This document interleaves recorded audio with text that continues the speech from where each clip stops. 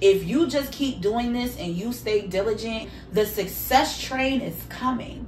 The success train has pee on the floor and graffiti drawn on the train car. As much as we like to think that all it takes is determination, it takes formal business training too. I'm not business trained. I didn't attend any formal classroom instruction, a seminar or something. I want to own a studio. I know how much the rent costs. I know how many people I need to hire. I knew those things. The other shit, the legal stuff, the insurance, all, like, so much. In order to get some sort of crack in the door here, you gotta know the game and have a go. I did not know the full ins and outs. In hindsight, I had to hold myself accountable and say, baby, you wrote a check your ass could not cash.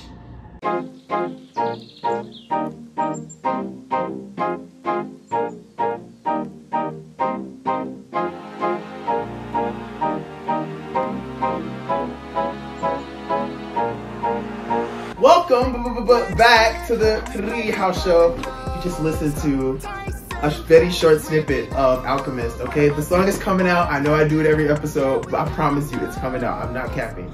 I don't know, but I feel like this is the trillest podcast in the universe, you feel me?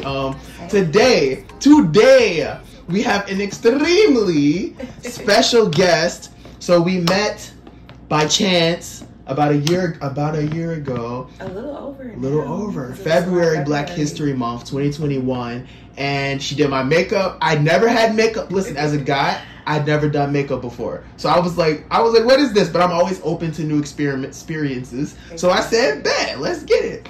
She, you know what I'm saying? But what really like made me remember it was the conversation we had and just the connection we had. And she was really vulnerable and authentic with me. And a lot of strangers aren't like that. So that really touched me. And I remembered that made me think about, how I could open up too. And, we don't always have to keep things in and just be so controlled all the time, So that was my impulse. But just speaking on, her magnificence, we have somebody, just a creator. She labels herself as a digital creator, as a body. I love how you go from body image to body love advocate. Yes. And that's a huge distinction to make. But, not only an expert, 18 years in cosmetology, you feel me? 18 years esthetician. Listen, I may not be saying it correctly, but esthetician, I don't know. Listen, you hyping me up. I'm like, who's in the room? Like you tell me. You feel me? Like, I'm honored to just be in the presence, someone who has a resume like long AF, worked with Smino, worked with Vic Mensa, worked with, Lollapalooza, Pitchfork, just has, been in those trailers and been in behind the scenes, getting people prepared to be on these, these major blockbusters. And honestly, just is humble, is here today, and is here with the story of encouragement. Is here with the story of, never compromising your integrity. Is here with a story of just success, from hard work and belief in who you are. We have the one and only CeeJaye Iman. Hi.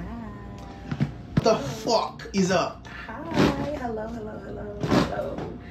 First off, thank you for having me. It's a pleasure. This is really fucking dope. I love the fact that, I was just chilling and then you just were like, hey, remember me? Can we do this podcast situation? And I was just like, yeah, sure. Like, now that my schedule's free, like, why not? So thank you for thinking of me. I'm really surprised that I had an impact on you a whole year and some change ago. Yes. But the fact that, it was there, left an impression. It just lets me know that, obviously I'm doing something right. So thank you. Thank you very much for having me on. Thank you for acknowledging the fact that, we have impacts on each other sometimes. And sometimes we don't even realize it. Yeah. Absolutely. And like, not to fucking hold any horses, like, we spoke off the record. We spoke off the record. Beautiful conversation. Because I was already done with, you know, getting you prepared. I was basically, I think I had about 20 artists to get through. And the numbers weren't exactly that, because I know there was some like last minute changes that day. But there were a lot of artists that I had to get through, and so I think our conversation was kind of like in between people, if I'm not mistaken. I know I stepped out to get some fresh air because we were all masked up like heavily at that time. 2021. Yeah. Yes, and in fact, I was really surprised that I was reached out about that project, because I thought that I was going to have to spend the first half of the year pretty much like not working. So yeah, the whole thing was a very happenstance type of situation.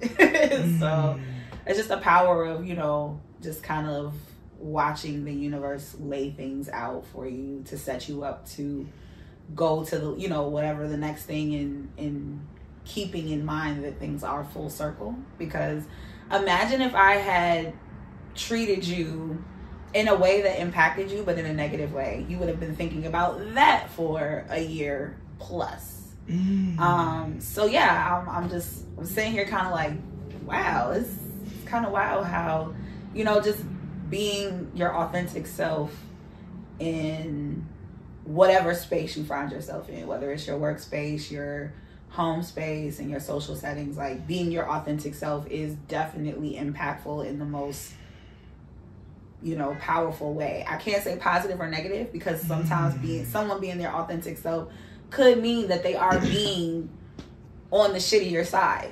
You might catch somebody on an off day.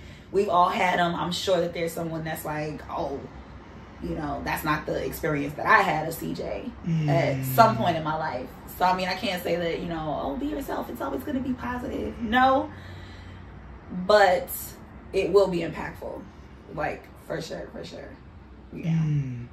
Speaking of impactful, speaking of the conversation we had, just the vibe, and speaking of, you know, what you do, makeup artist, esthetician, cosmetics, cosmetologist, for 18 plus years, was this a skill that you developed over time, like sharpening the saw of like the therapy aspect, like communicating and like, you know, those interpersonal, or was this something that like you already was good at that, so that came naturally, or like what was that process? So as far as the skill part goes, it's just like anything else. You're not going to be good off top. I'm not going to say horrible.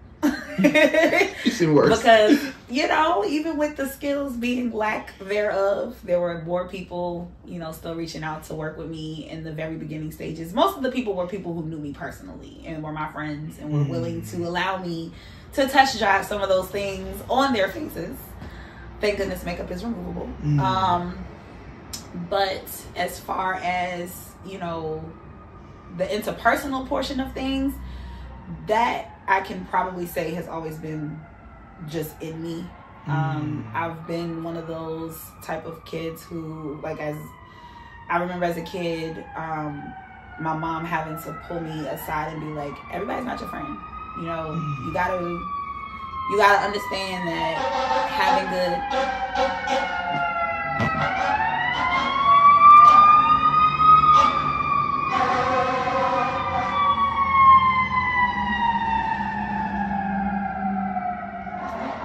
My apologies, TreeHouse. We're on the second floor. You feel me? It's gotta love Chicago, right? It's what made us. We deep in here, right? We ain't in no fancy schmancy. You feel me? It's the latest studio. Come now before it gets to that point. You feel me? Come while it's humble. You feel me? We on the grassroots side of life. You feel right me? Now. Loyal to the soil. Period. But no, I did always have that like ability to connect with people socially. And it was something that my parents, specifically my mom, because my dad, he kind of let me do my own thing. Like, as far as my personality goes, it was more of like, that's my little girl. If that's what she wants to do, that's how she's going to be, fine. As long as, you know, I knew to respect my house and respect my parents, I could pretty much be free to, you know, speak my mind and things like that. But my mom specifically wanted me to be careful I think because she saw a lot of herself in me. You know, mothers have a different connection with their daughters than fathers do typically. So I know that, you know, she was very adamant about being selective and being discerned. She used to always say discern. I used to always be like, what the hell does that even mean in my mind? I'm like, discern, whatever. I just want to go to this party. You know what I mean? Like, that was my mentality. But looking back at it now, I'm like, you know what? Yeah, my mom was actually preparing me because I think she knew that I was not going to ever be in a situation where I was going to be introverted or withdrawn from people. I think she kind of always saw like, no, my kid's going to be the kid that's going to gravitate towards people. She's going to, you know, not seek popularity, but more so it's going to just happen, you know? So that part of being a makeup artist is what carried me through not knowing what the hell I was doing. Because there were plenty of times where I know for a fact, I look back at the photos and I'm just like, me now would be like, what were you doing? Were you paying attention? Like, what is this? But because, you know, during the process of applying the makeup, I'm being my authentic self. In the very beginning stages, I used to be very candid about the fact that I was inexperienced. I used to be very, very honest, you know, and say, hey, you know, you're only my 4th or 5th person that I've done professionally, you know, and I would differentiate between professionally and just for practice. That's what got me through. So now that the skills have been sharpened and I don't find myself nervous that what I know is gonna read well on someone else's face, because that's a big deal when you're a makeup artist. You worry about that. Like, I know how to do it on my face, but is it gonna look good on this person, you know? So now that those fears have kind of been ironed out just through the years of experience, it gave me the time to develop the personable side of things. So I'm not an asshole when I'm doing my job, because I'm confident and I'm comfortable in what I've done. And I'm so, you know, I'm in such a good space with that I can actually take those reservations and those worries and put them more into getting to know my client and having that connection with them. So that way, you know, whatever happens, because here's the thing, I still, as a professional to this day, knowing that I know what I'm doing with my eyes closed, have had people that have not been 100% satisfied with my job. Not because of my lack thereof, but because what they were expecting versus what was executed did not match in their mind. So the personable side of things is also to know how to take your L's as well. Especially when you're working as an artist. You feel me? Like, yes, I'm a makeup artist, but working in an arts-driven career in general, whether you're in clothing, music, visual, even now the influencer realm, you know, because a lot of that stuff is creativity-based work. We tend to take the fact that we work so hard and we put so much time and we put so much effort and energy into our art, so personal, that when the public receives it, i.e. us providing our services, we are expecting them to love it as much as we do. And when they don't, we are not okay with that. But the problem with that is that you can't take that shit personal. You feel me? You just can't take it personally. Because if you do, you're never going to push yourself to continue. You know what I'm saying? Like, currently, in where I'm at right now with my whole, you know, artistry and everything, I'm at a crossroads. To be 100% honest, I am teeter-tottering between walking away from my career of 18 years and segueing into something completely removed from makeup artistry, or taking the experience that I've had for the past 18 years, finding some kind of way to remix it, revamp it, restructure it, reformat it to where it still has the quality and the authenticity that I have worked so hard to, you know, build up, or, you know, just kind of like continue what I'm doing now and not make any sort of like concrete decisions and just kind of like take a little piece of everything and just keep, you know, doing a little bit here and a little bit of there and a little bit everywhere. And it's a very heavy decision. I haven't made up my mind yet. I'm just being honest about it because I don't want people to take the fact that I said, hey, I've been doing this for 18 years and think that that's the marker of success. Is not, you know.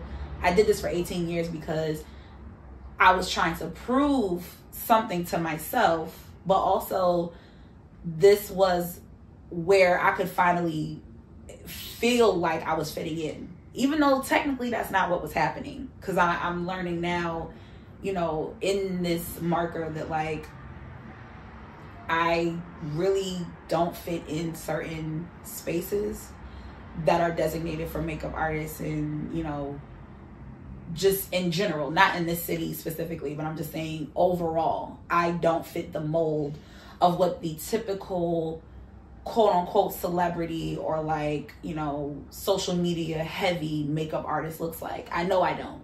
So I'm learning now, like, okay, what is that uniqueness gonna do for me? Like, where's that gonna take me? So to tie it back into what I was saying previously, why that's all important to think about is because as long as you're not being bombarded with the feelings of, I have something that needs to be validated by outside people, you'll be able to navigate through these very difficult things without feeling like other people have to give you your markers or your navigation.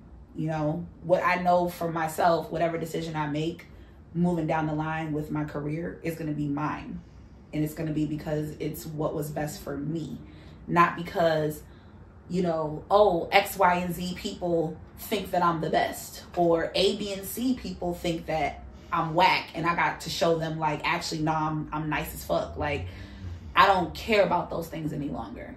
And at a certain point as a creative, you do care.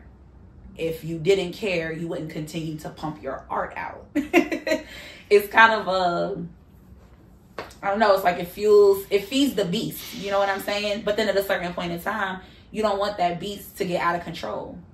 So that's when it becomes, okay, am I doing this because this is what I love to do? Am I doing this because this is my life's work, my purpose, my calling? Or am I doing this because I'm tired of, you know, the chirping in my ear that I've been getting surrounding the fact that I even made this decision to be a full-time artist. So yeah, it's 18 years of doing this has been, yeah, it's been quite a journey. It's been quite the journey, but I'm grateful. I'm grateful though. Like, I'm not shitting on my experiences, and I'm not trying to downplay it or anything like that, because in general, putting a decade into anything, let alone 2, is a big deal.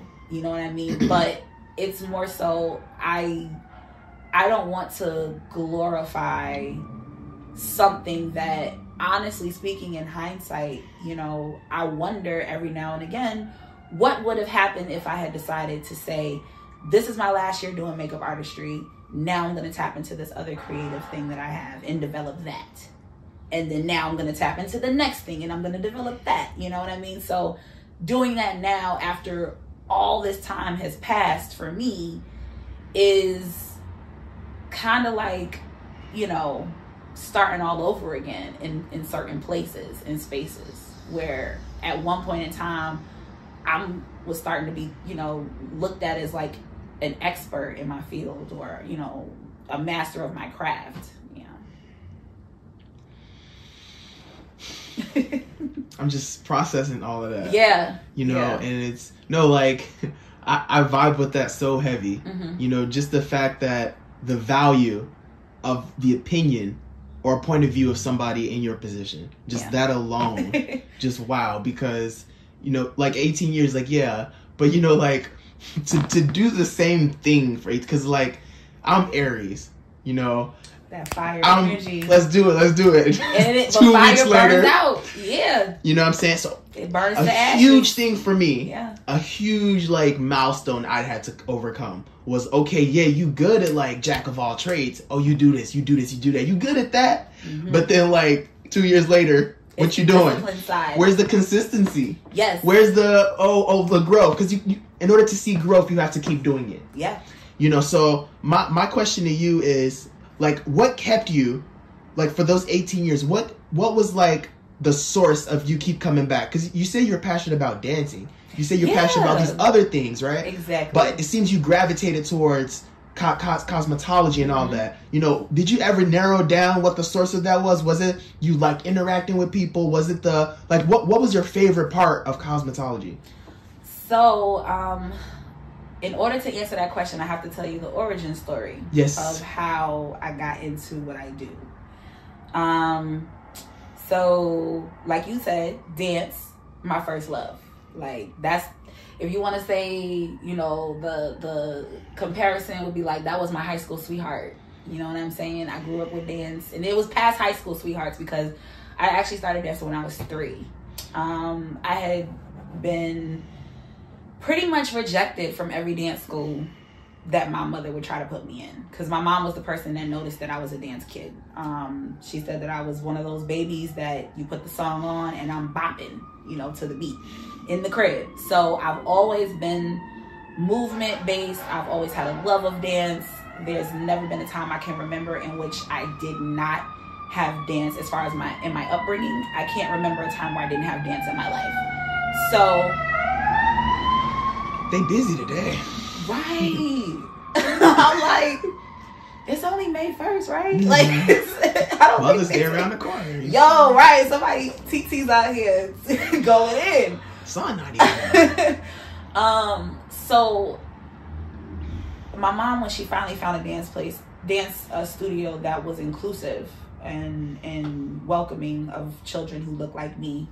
And when I say look like me, I mean children who had nappy 4C hair, brown skin. I'm not a darker skin person, so I'll never go there and try to make it seem like I was picked on and mocked about my skin in my community.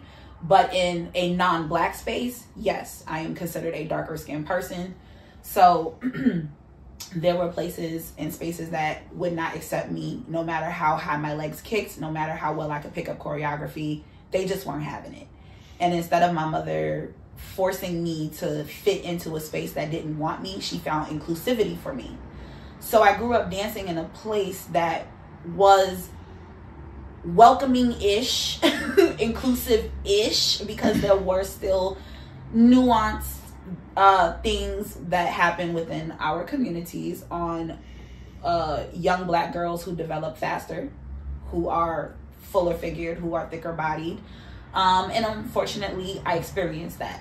No slight against anyone, not calling anybody out, of course, but that's what the experience was of a child who was born in the late, mid 80s, growing up in the early 90s. So, I kept dancing because that was my love. You know what I'm saying? And that mentality of you do what you love and you keep doing it, that was just a natural thing that was put into me from my parents. Both my parents have their own hobbies that have nothing to do with the other person. Doesn't mean that they love each other any less, but they just do them. And they put that in me. So me dancing was really just me doing me. You know what I mean? And so when I got to an age where dance was now an option to get me to college, get me through college, get me work, get me money. And my mom, was explaining all of this to me, like, people are looking at you to audition. That's a whole different avenue of opinions and eyes on you than your inclusive dance school, which, yeah, they might have jokes about your weight. Yeah, they might, make you feel a little uncomfortable every now and again with, playing the dozens, how kids do back in the day. But that's not the same thing as a producer at a table looking at your picture, looking at you and telling you. Today I've done this a lot of episodes, and this has been a lot. Yeah. I'm just letting it know. Like, It's this doesn't good. happen this much. We downtown. They all could be going to the same place though. They're just slower. Honestly. Yeah. Yeah. It could just be one place that's just like really, really fucked up. Man, I wish him healing and whatever. Yeah, exactly. You know? Yeah, I do hope it's nothing serious. Hopefully it's just too many people wanting to be nosy, but we'll find out on the news later if it's a big deal. Man, I ain't gonna lie, I signed out. I don't watch the news. I don't watch the news myself, but my mother watches the news. And if it's on in the TV and I'm walking past, I'll be like, oh, damn. That's their generation. My mom was a boomer, so. They can't help it. But no, so, yeah, I kept dancing, and it got me to the point where I was being considered for auditions, and my mom needed to be very candid with me and let me know, like, there's gonna be times where, you know, you are looking to get the kind of feedback that you're used to from your inclusive, you know, somewhat inclusive dance space that you grew up in. It's not the same thing as a producer sitting at a table with a picture of you and picking you apart and saying, well, can you do something about your hair? Can you do something about your boobs? Can you do something about your weight or whatever? So, knowing all of this and experiencing, you know, bits and pieces of what it did feel like to have that fat phobia projected on me, when I got to college, no one told me I was too fat for the dance team, but I got that vibe and that feeling of like, I probably don't belong here. Even though I auditioned, sent the tape, got accepted, they were like, yes, let's do it. That was imposter syndrome. You know what I'm saying? Imposter syndrome that unfortunately was rooted from the fat phobia that was projected on me when I was, you know, a young shorty. So with all of that, you know, background and context being understood, when I got to college, I mentally checked out of a lot of shit. I didn't want to go to class. I didn't want to go to practice. I didn't care about anything other than exploring my sexuality and exploring friendships and relationships on a level that was not under the eyes of people that were my elders, because I was a very, very guarded child, like guarded by other people. You know what I mean? Like I grew up in a neighborhood where people knew my folks, and if I was outside doing stuff I didn't have any business doing, the word would get back and it would be a wrap. So I didn't even bother. So my shift in priorities just kind of led me away temporarily from dance, and it was because I didn't understand what traumas I was, you know, processing at that time. And at the time, of course, therapy is not even on the table to be discussed in our community. So all that being said, my dancing became very lackluster at that age. You know, I didn't warm up correctly. I didn't audition for solo pieces. I barely made it to practice on time. And so the consequences of that was being pulled aside by the director of the dance companies, you know, everybody that ran shit, and they let me know, like, we brought you into this program, we thought you were going to do well, you're not doing well, we're going to have you sit out the rest of the season. And as a mercy on me, they were like, okay, go ahead and, you know, we'll find something for you to do production on the production side of things so that you can still participate and not lose the little bit of money that you're getting in this scholarship that we're giving you, but like, you're not dancing. So I was stuck on costumes, hair, makeup, backstage, getting ready, getting everybody cute. And it was low-key supposed to be a lesson, you know, like, look at all your friends getting ready to go out here and perform and tear it up, and you know every single move that they know, and you can't do it because you bullshitted your whole way through. And so that kind of thrusted me into being forced to see what it really looks like backstage, getting ready in a collegiate, you know, like close to the professional level of performance, and seeing it was a hot mess. Everybody was doing their own makeup. Everybody was doing their own hair. Costumes was, you know, passed down from other dancers. So some stuff fit, some stuff didn't. It was just crazy, chaotic, and just a mess.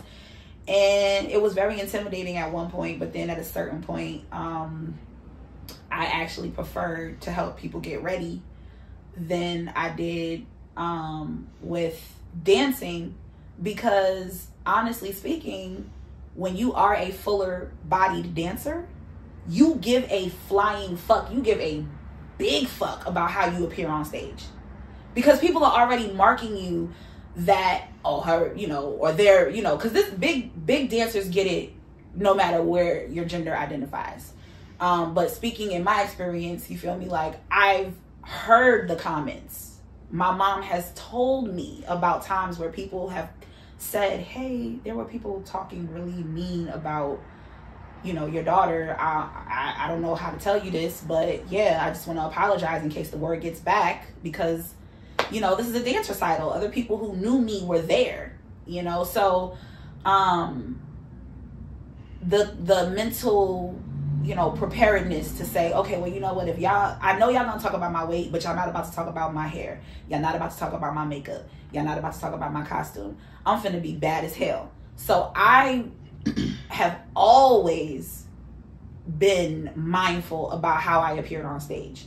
So that took it into the professional field and going into cosmetology, because I've been practicing making sure, you know, my skin tone looked good with makeup, and making sure that my hair looked like it was styled in a way that made sense to the costume, and that the costume didn't have me spilling out all over the place. And of course, if someone's smaller than you, you can do that shit with your eyes closed. I was the biggest person on the team, so there was no, it was no brainer for someone who was a quarter of, you know, a costume that I had to help fit, you know, her body into that, or get someone whose hair has a relaxer and my hair wasn't relaxed, in a sleek ponytail.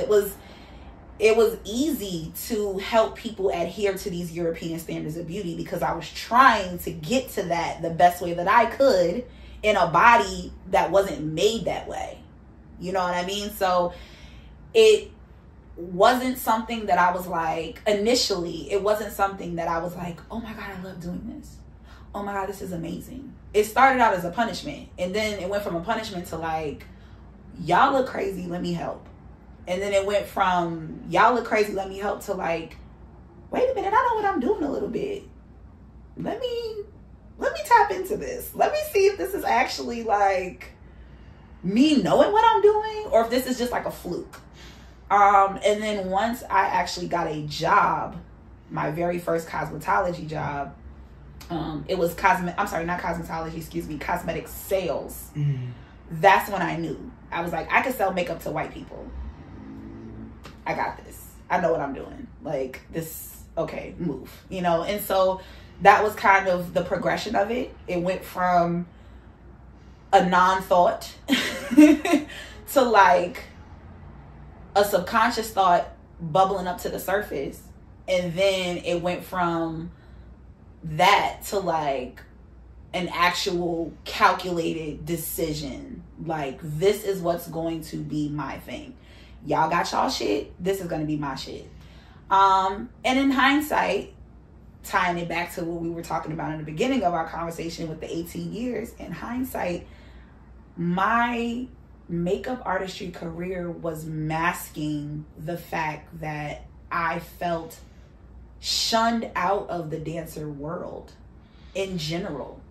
Because of course, the punishment in college was only for a couple of months. You feel me? Like, when I got to the age of being a full-grown adult, I'm no longer bound by collegiate activities. I can just go pay for a pickup class. I'm still not feeling included in those spaces, because there's no dancers with bodies that look like me. There's no black dancers in these rooms.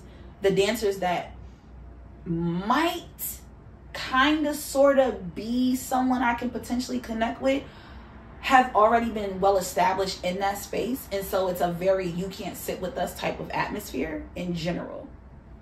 But where I was needed, regardless of my size, regardless of my hair, regardless of what my financial circumstances were, regardless of everything, what I was needed for was to help motherfuckers feel better when they were about to get on that stage. And that carried a lot of that blanketed a lot of shit that I had pretty much buried.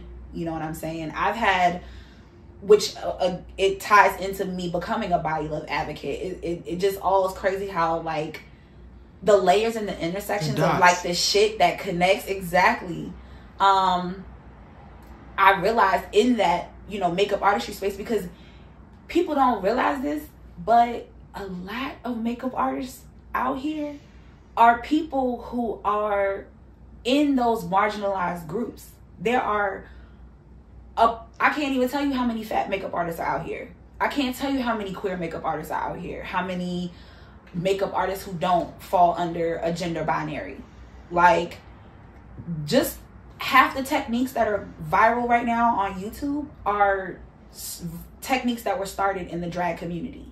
You know what I mean? So a lot of us have used our cosmetology, our makeup artistry, our basically our eye to help individuals who don't look like us feel good about themselves. We use that almost in a cathartic way, you know? And so a lot of the times what kept me going in those 18 years wasn't the fact that I'm a makeup artist and this is my art and this is my calling and this is my passion. No, it was, I hate the way that the world makes me feel. I fucking hate it. I wake up sometimes and I wish I wasn't in this body. But you know what? I'm going to do the best that I can do with it. And how I'm going to do the best I can do with it is my hair is going to be laid. My face is going to be on point. My outfit is going to be the best that I can do with, you know, the resources that I had to look fly as fuck. And people are going to compliment me. If they do, they're going to compliment me on the fact that I put myself together. I'm polished. I'm out here in these streets. You know what I'm saying? And that's not the mentality that you should have when you do that, of course. It's a Band-Aid. It's a cast, actually. Because a cast is hard. If you do it correctly, it's a temporary fix. Exactly. But just like a cast, you got to be careful, because if you are too rough, your cast could crack. If you're careless and you get your cast wet, it could dissolve and fall apart. It's still just as strong as it is as delicate as it is. And anybody that's in this profession can tell you, you have to have a balance of both. You have to have a balance of the strong and the delicate, the vulnerable. And that's where, you know, what you were saying as far as that part of me coming through, that's what that was. I've now gotten to a point, because what I just described to you about what kept me going was more so in like the first half of my career. You know what I'm saying? Round about year 10, 11, when I realized like, yo, I've been doing this for 10 years. I got some shit I got to address about myself, you know, within myself. I have yet to celebrate any of the milestones. I've never celebrated any markers of my career. I've not celebrated a decade anniversary, a 15 anniversary. I don't know if I'm gonna do a 20 year. I don't know. You know what I mean? Because it's just one of those things. I wake up and I'm like, oh yeah, damn, another year gone down the line. You know what I mean? But it's one of those things where, you know, you have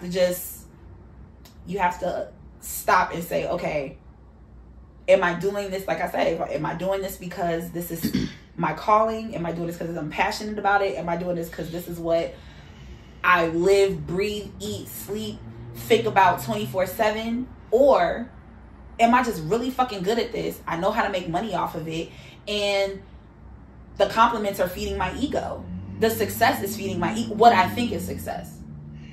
Because like I told you before, I'm at a crossroads, and part of why I'm at a crossroads is because a marker of success that I thought I needed to validate my career was abruptly taken from me this year. Abruptly. Like, 1 minute I had a physical space to do all my work out of. Umoja, right? Yeah, Umoja Studio. I started the company in 2020. We moved into our first physical space in that same year. And then we had to upgrade and move into a larger space for 2021. And then we were freaking, booked out the ass the whole entire year. I'm taking trips, for work, not just taking trips because I'm kicking it. I'm actually like going out of town, conducting business from another state, back to Illinois. I'm seeking new spaces because we were already outgrowing the space that we were already in. But I just knew that financially, like, we just got in this space and it didn't make any sense to keep moving when, we could just like build up those funds that we had to spend. And when I say we, I'm talking about myself and the individuals who were helping to develop and cultivate the space with me. And so January 1st, I had a physical space. I'm a business owner. I'm kicking it. I'm smiling. I'm happy. Happy New Year. Yada, yada, yada. In fact, I went to the freaking K-Shanada concert. I'm kicking it. You know what I'm saying? January 9, literally like a full week and day later, I get a letter serving me a notice that I had less than 30 days to vacate because the building had been sold. The new buyers were developers and they were planning on renovating the entire thing. They were flipping the building, turning it into something completely different. And therefore my storefront space had to be vacated, and it had to be vacated before February 1st. So of course, that shit knocked the wind out of my sails. It made me feel like between the 1st and the 30th of January, I went through so many emotions, so much just chaotic, craziness. And in the midst of all of that, I still had to keep in mind that January is my children's birthday month. So I had to be the mom that's planning how we're going to celebrate. I just came down from doing all kinds of stuff for them for Christmas. Because I come from a family where we celebrate it all. We do the Kwanzaa, we do the Chris, we do the thanks, we do all the shits. So we went way big. And so I'm coming from this high of like, I'm providing all of this for my children. I'm doing so good. I'm out here. I'm a kick-ass mom. And then things just started tanking and sinking and sinking. And so at that point, when I had to take that last box out, I held on for a while. But when that last day came where it was time to relinquish the keys and take the last boxes and like close the property and shut things down for the last time, I literally broke. I broke. And I was depressed for like days. You know what I'm saying? I already battled with depression, but like I had an episode that was the longest one that I probably had since being postpartum.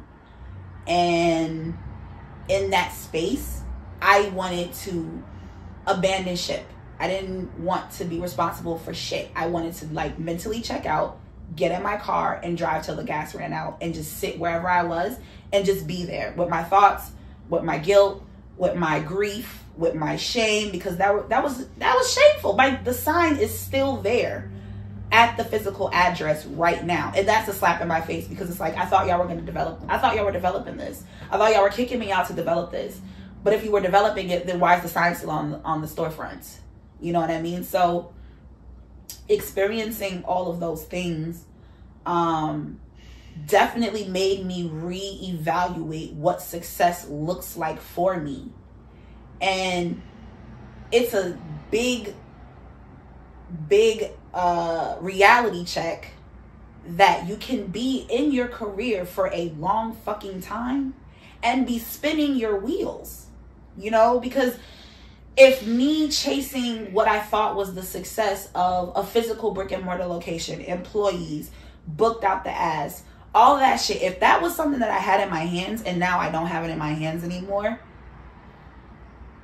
now at this point in time, I have to be okay with that. I have to say, I no longer have.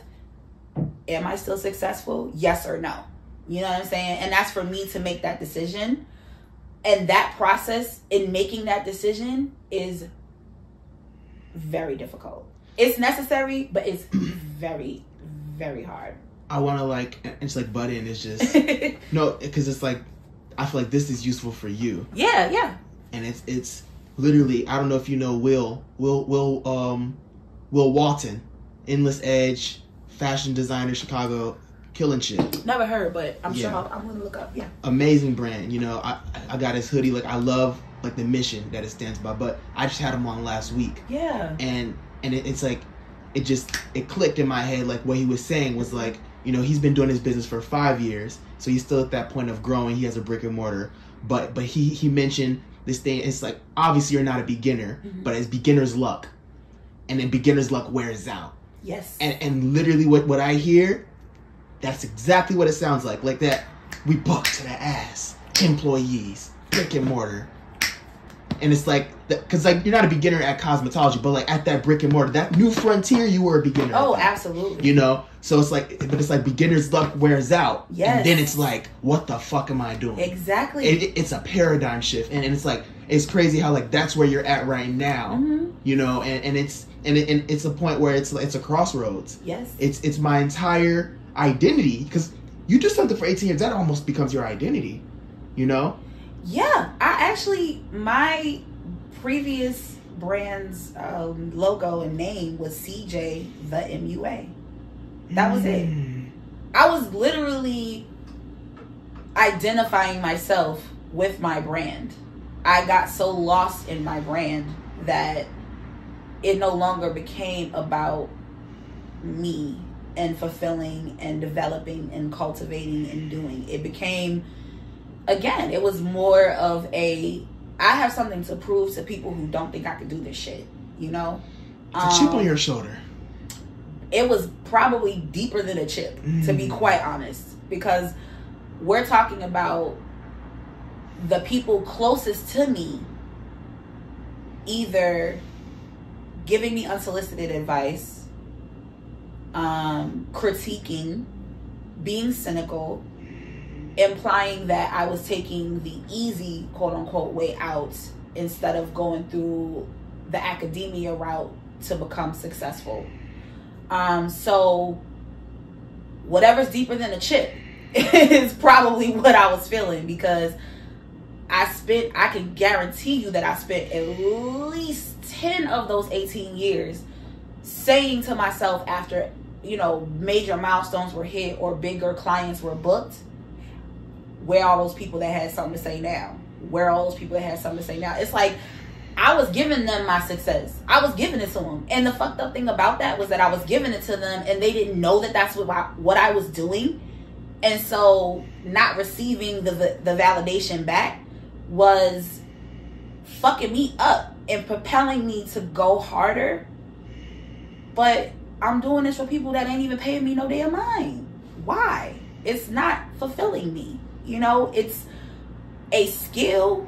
It is a marker of success as far as me being a disciplined person. And just because something wasn't easy, I didn't walk away from it. Because being a makeup artist, again, this conversation is not to shit on the work that I've done. It ain't easy. And I still, and I did develop a love for it, but it's one of those things where, you know how someone says, I have love for a person, but I'm not in love. I'm not enamored with makeup. No, I'm not. I don't romanticize it at all. I'm good at it. I know how to talk about it. I know how to make it sound simple and understandable to an untrained ear. And that is a skill that I developed. That's where it stops. But am I living and breathing and no, I don't have that romanticized view about it like I did at one point. And I realized that the romanticized view that I had wasn't really that. That was just the fact that the blanket. Exactly. And it was the chip on the shoulder of, oh, I'm gonna be, you know, everything that folks said that I'm not gonna be. And the proving people wrong aspect of it crossed over into the appeal of, oh, I love being a makeup artist. This is what I love to do. Everyone says that, oh, I can tell you love what you do.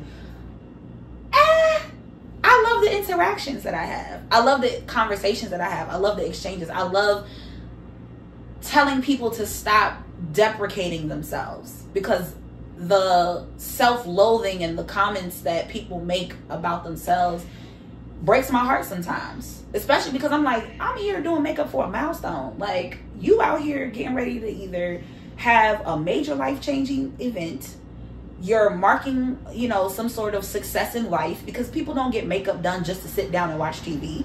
You know what I mean? So I'm like, why are we sitting here, you telling me how bad your skin is when you just did some major shit that the next person in this room looking at you didn't get done? You know what I mean? So I love that part of it. You know, I love the camaraderie in seeing other people who look like me be successful. You know, they may not necessarily look like me as far as, you know, my racial background and things like that, but I'm talking about people who feel like they were not accepted and welcomed in spaces that they were attempting to be in at one point, but have now found, you know, the camaraderie here. I fucks with that heavy, you know, but this is not something that I can sit here and say to you, oh my God, when I was a shorty, I dreamed about doing this. I did not. The question, and it's like, first of all, I just want to commend you for like just being vulnerable.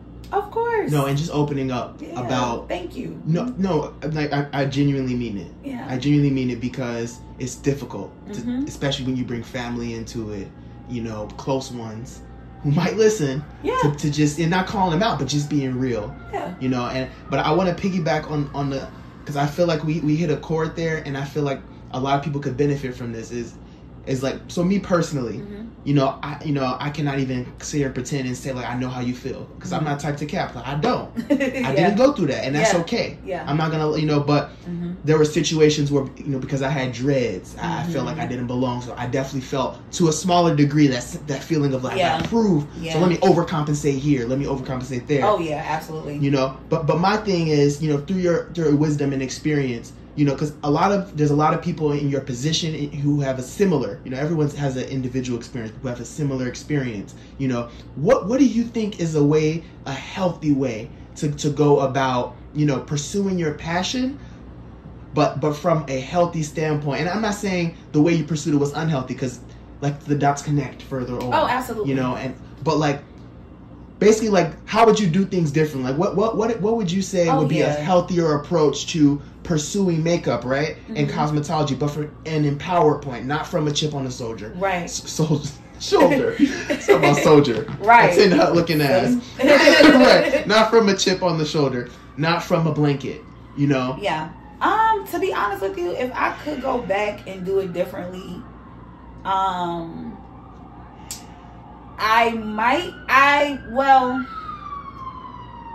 I was graduating from high school, I did bring up cosmetology, because I did have an interest in hair. I learned about Madam CeeJaye Walker, and I was like, yo, I want to do that. Like, what?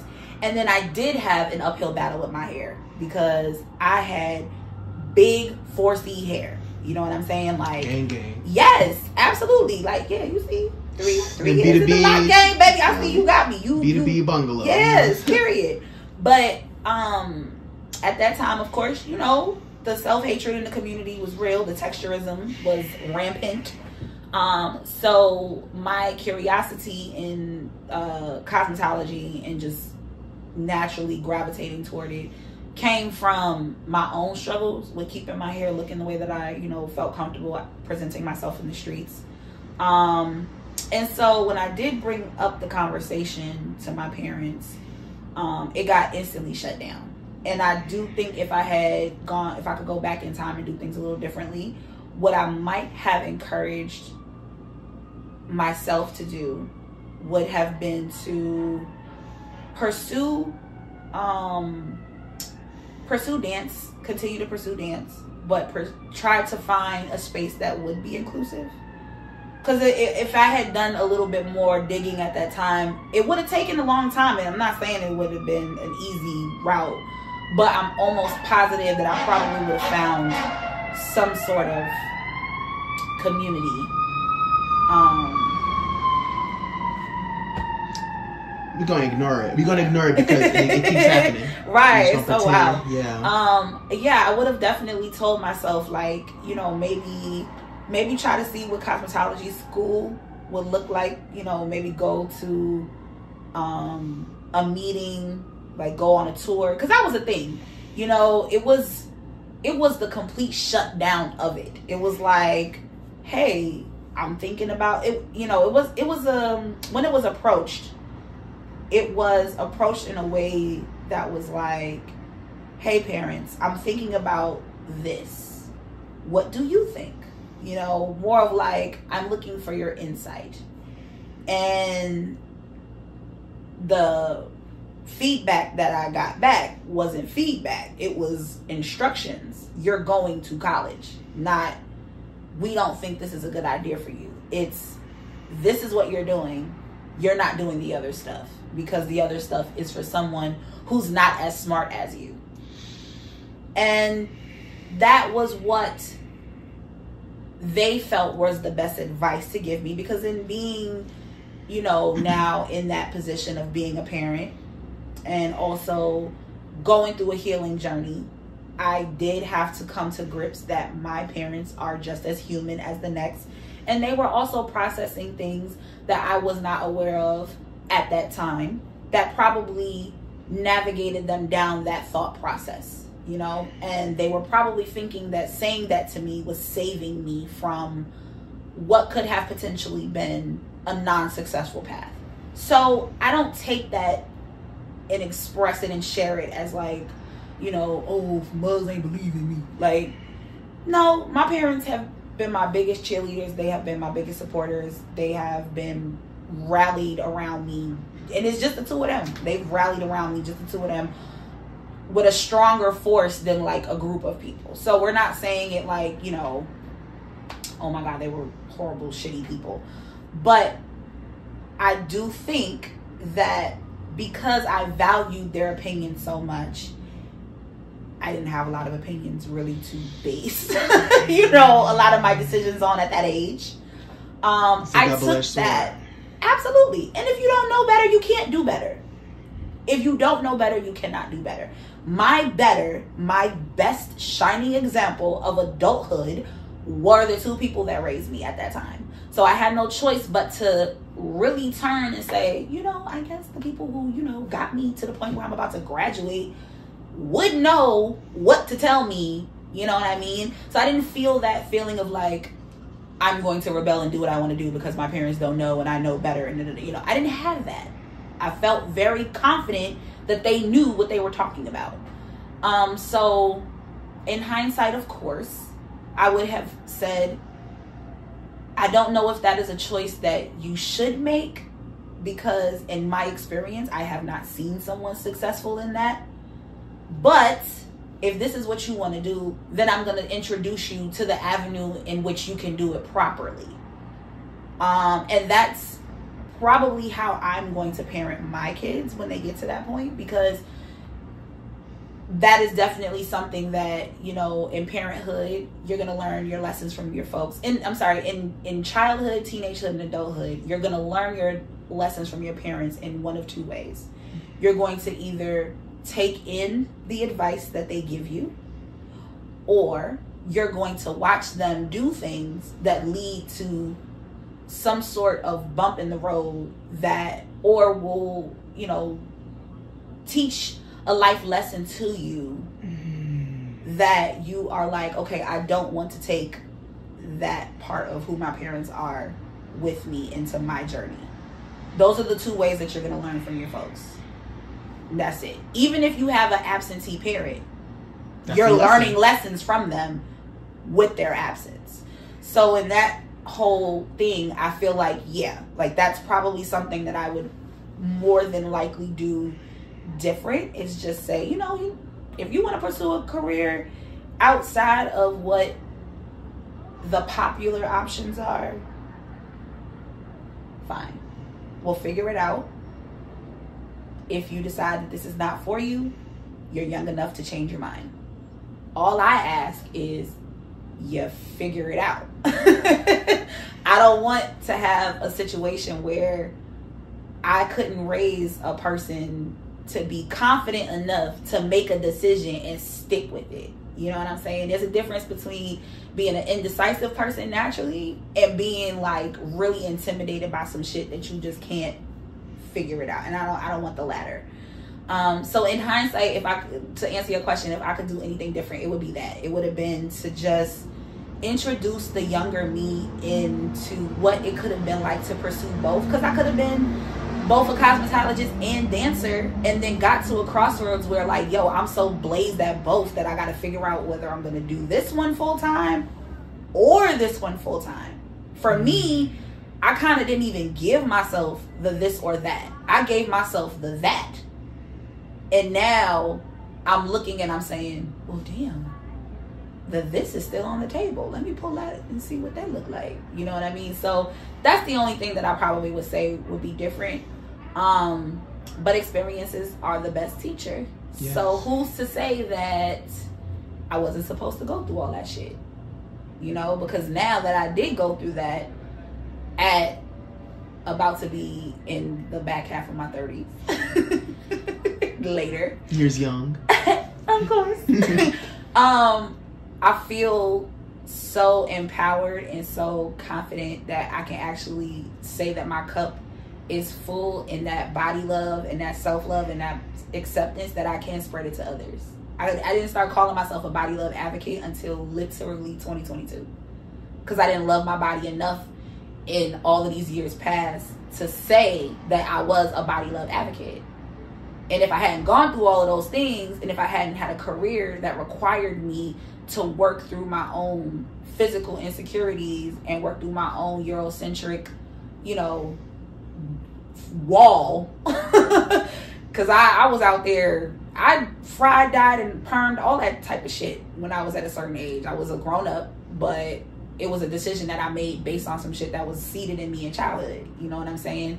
If I hadn't gone through all of those experiences, who's to say that I would be able to call myself a body love advocate right now? You know, so you never know. You never know. And you got to just kind of say, well, I'm going to do the best with the circumstances that have been placed in my way.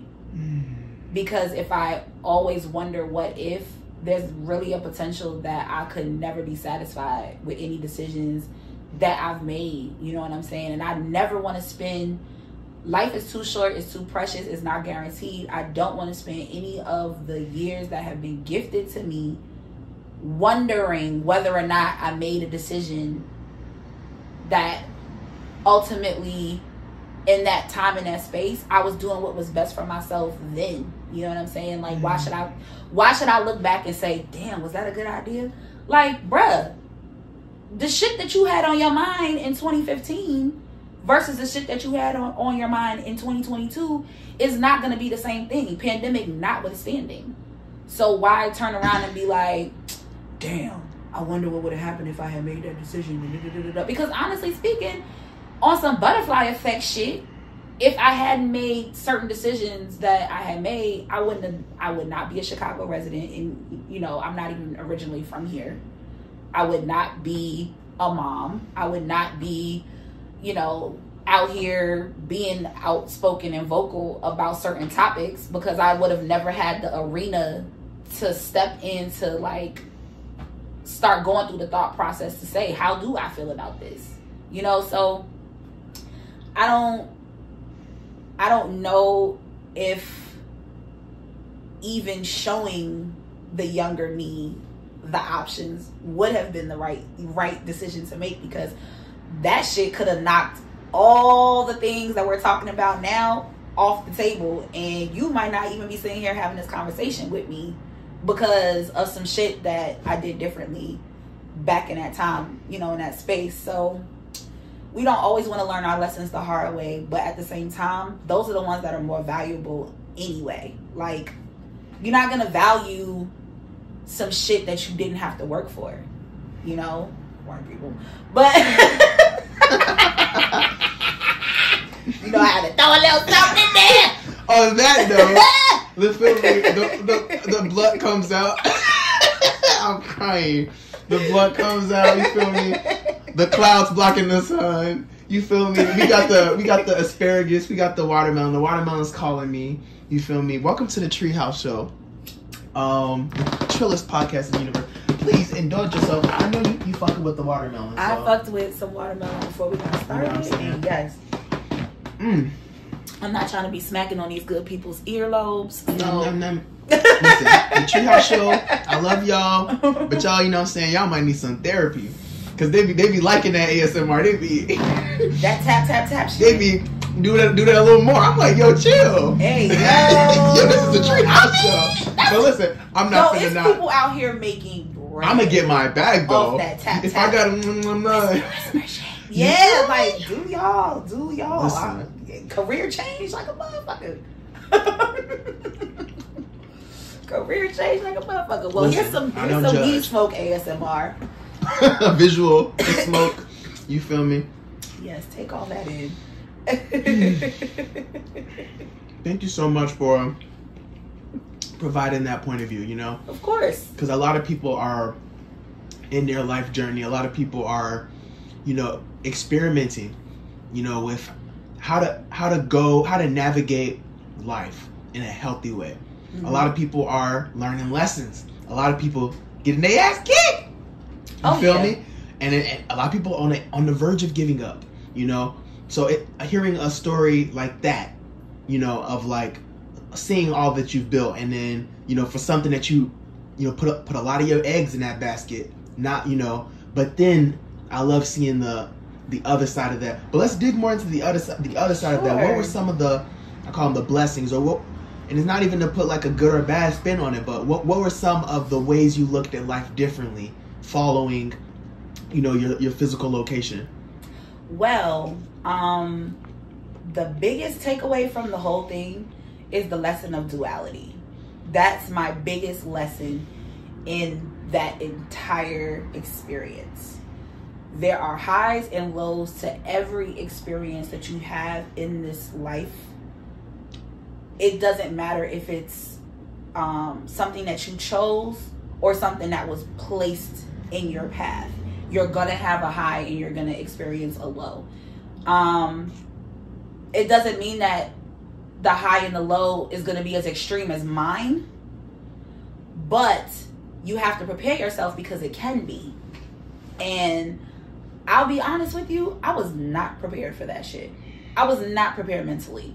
I was not prepared for what if your business does not go through and you have nothing to do with it. Because that's the wild card about the whole thing. That physical space being gone had nothing to do with me. In fact, the shit was going down while I was coming in and out that building, doing a regular day's work, completely and totally in the dark about it. Wondering, like, thinking that the people that were coming around looking at the place were looking to come and, like, see where repairs were needed, or, you know, just doing average building maintenance type shit. Not like the maintenance guy, but like maybe the contractor or something. Yeah. So the biggest thing in that was the lesson of you know, duality, and being prepared for experiencing what the lows of entrepreneurship really feel like.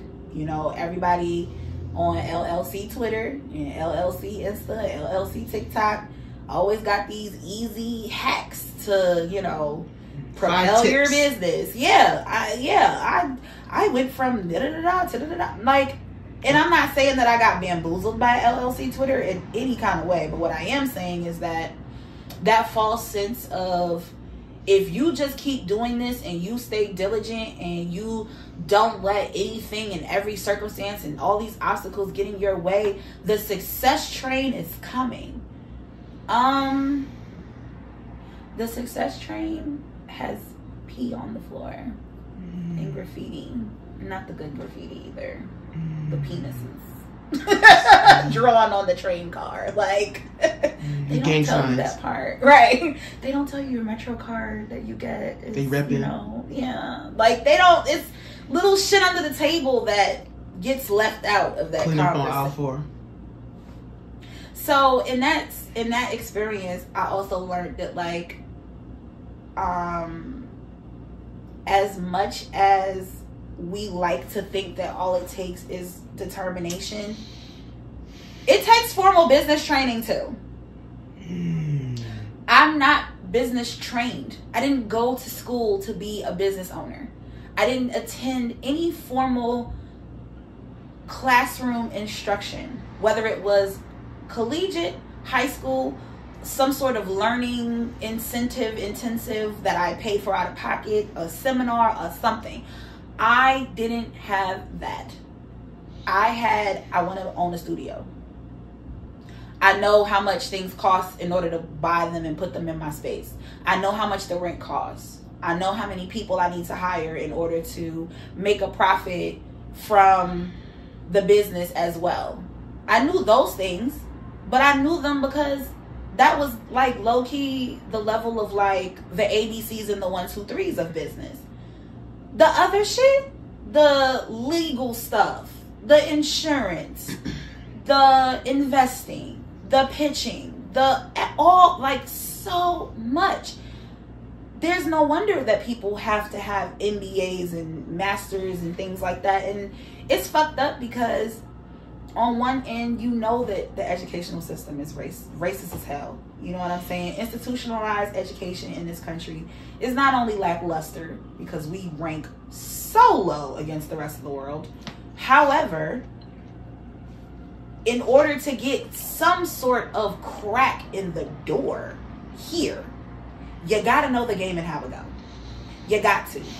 You got to. And this is no longer the world of, you know, oh, this is my neighbor. We live right down the street and we skin folk and we see our kids grow up together. Don't nobody give no goddamn one iota of an ounce about your back sob story as to what you got going on in your life. You know, what's your business? What's your product? Is it affordable? Okay. That's what people care about. And the mechanics of things, I have to say that, like, I did not know the full ins and outs walking into that situation. And in hindsight, I had to hold myself accountable and say, baby, you wrote a check your ass could not cash. That's it. You wrote a check. It bounced from the bank of life. And you now have to clean up after your mess. And fortunately, you were wise enough not to put all of your life's work into this physical space, because your skill is in your body, is in your facilities. You don't need this building to continue to do what you do. And that was I'm glad I covered my ass with a little insurance. You know what I'm saying? But ultimately, I wrote a check that my ass could not cash. It bounced. And the feelings of failure, of shame, of, you know, just wondering at that brief point in time, wondering if this was going to be the one mistake that I made that was going to fuck me up moving forward for a long time. Those feelings were things that I had never had to process ever in my life, ever.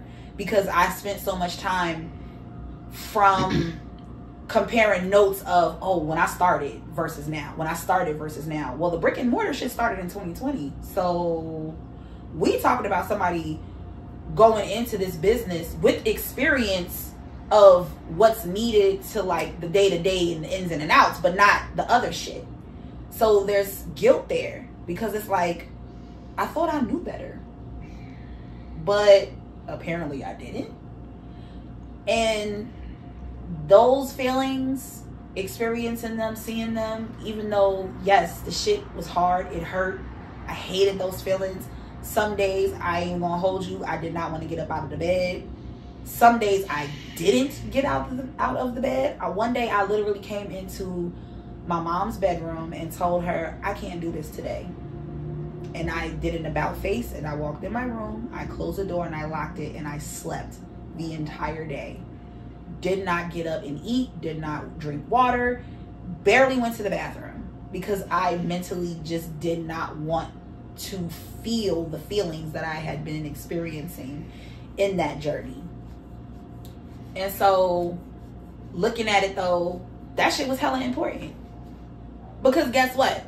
Even though that shit was something that I really wish I didn't have to go through, going through it and experiencing how that shit felt, and most importantly, not having some of the people who were there for me, or should I say that I thought were there for me in the very beginning stages of that, were not there in the closing down.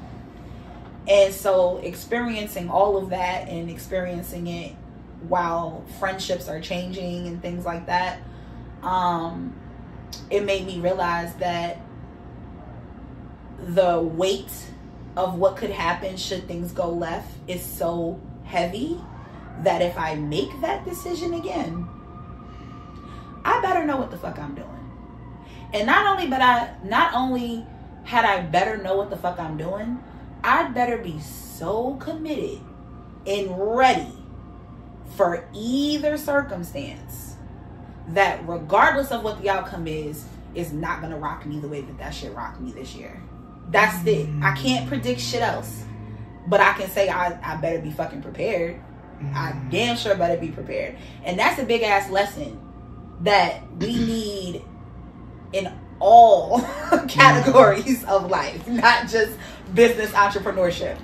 You know what I'm saying? You got to be mentally prepared for shit. And the crazy shit is, you would think that me being, you know, I'm a New Yorker, I moved to another big city like Chicago, I'm, you know, in an arena that I've never been in before when it comes to, you know, meeting these business owners, and, you know, because of course, you know, once people know that you have a space, the other people that own their businesses on the street are coming in there to come speak to you, and they want to chop it up with you about shit. And I'm sitting there like, what? You speaking in fucking, I don't even know what language this is. This is some fucking Star Trek sounding shit. Like, bro, what are you saying? Like, huh?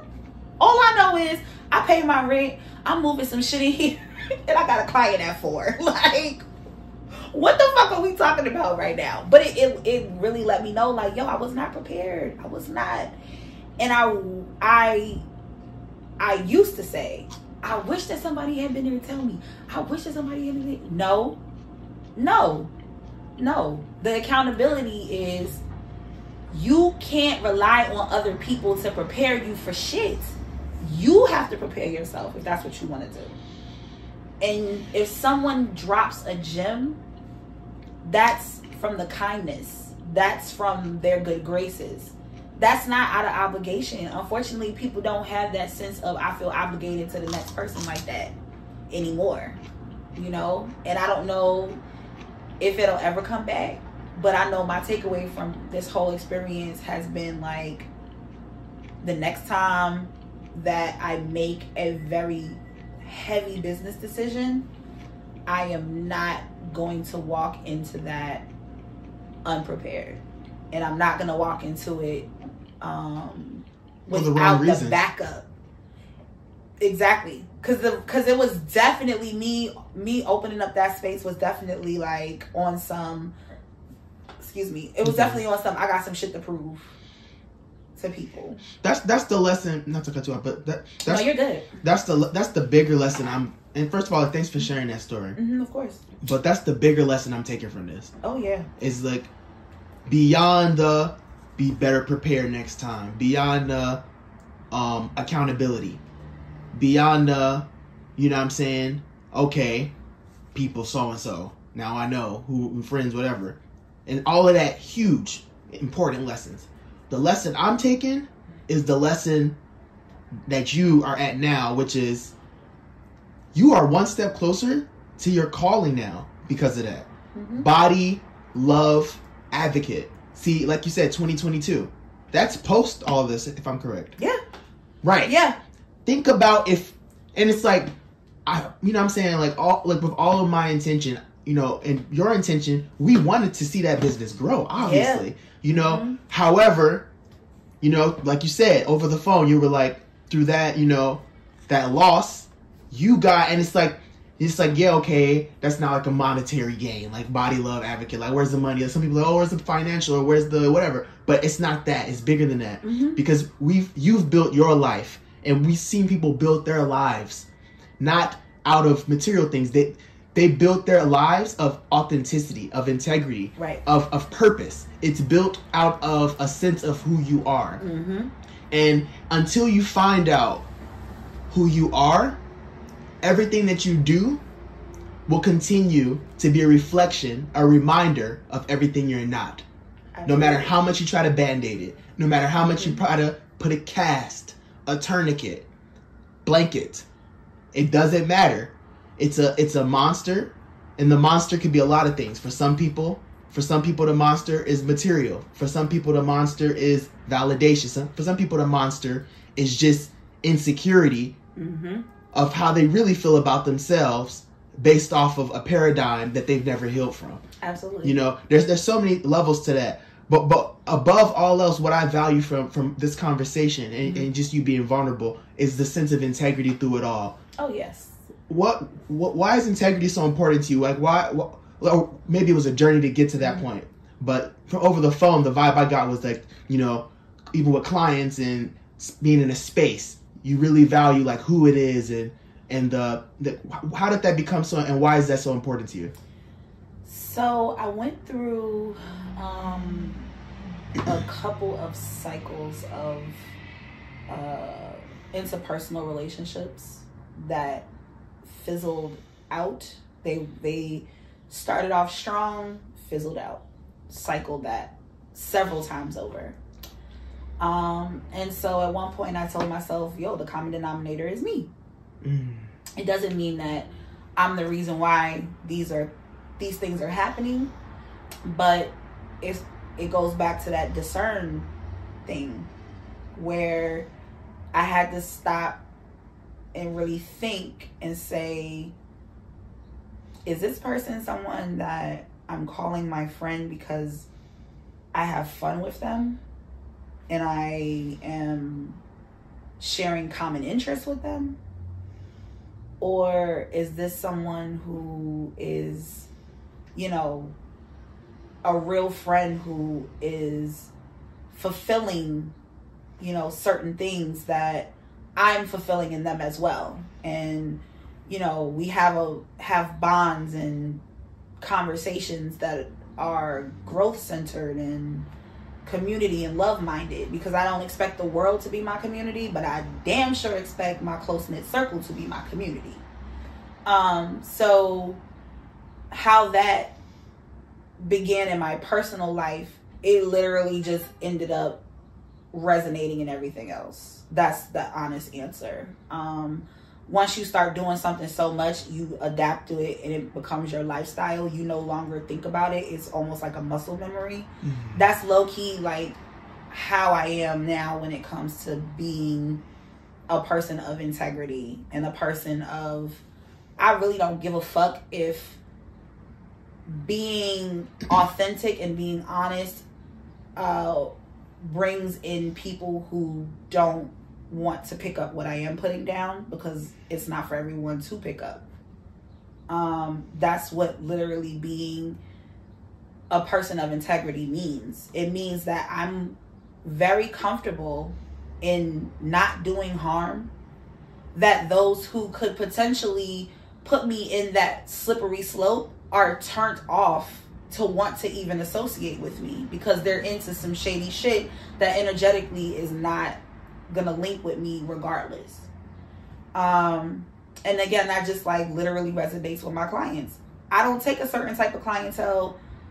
And when I say that, let me clarify before folks get snappy and sassy, right? Because I know you folks like to tussle.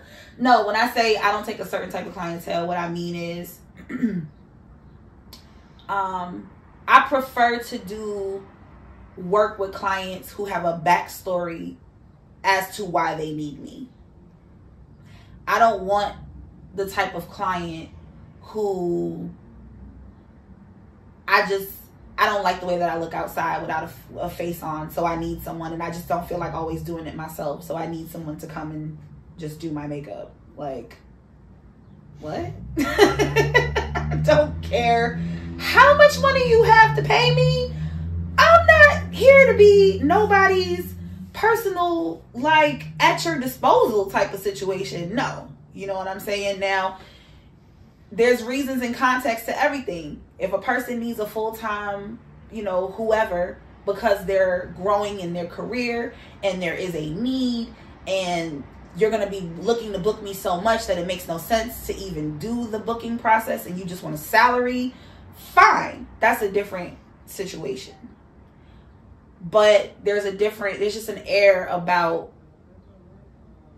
just doing what I do. You're going to run into that. You're going to run into I genuinely need someone because I'm struggling, versus I'm doing this shit because I'm just trying to keep up with appearances and it looks really, really fucking good to tell people that I got a personal stylist, MBA, whatever.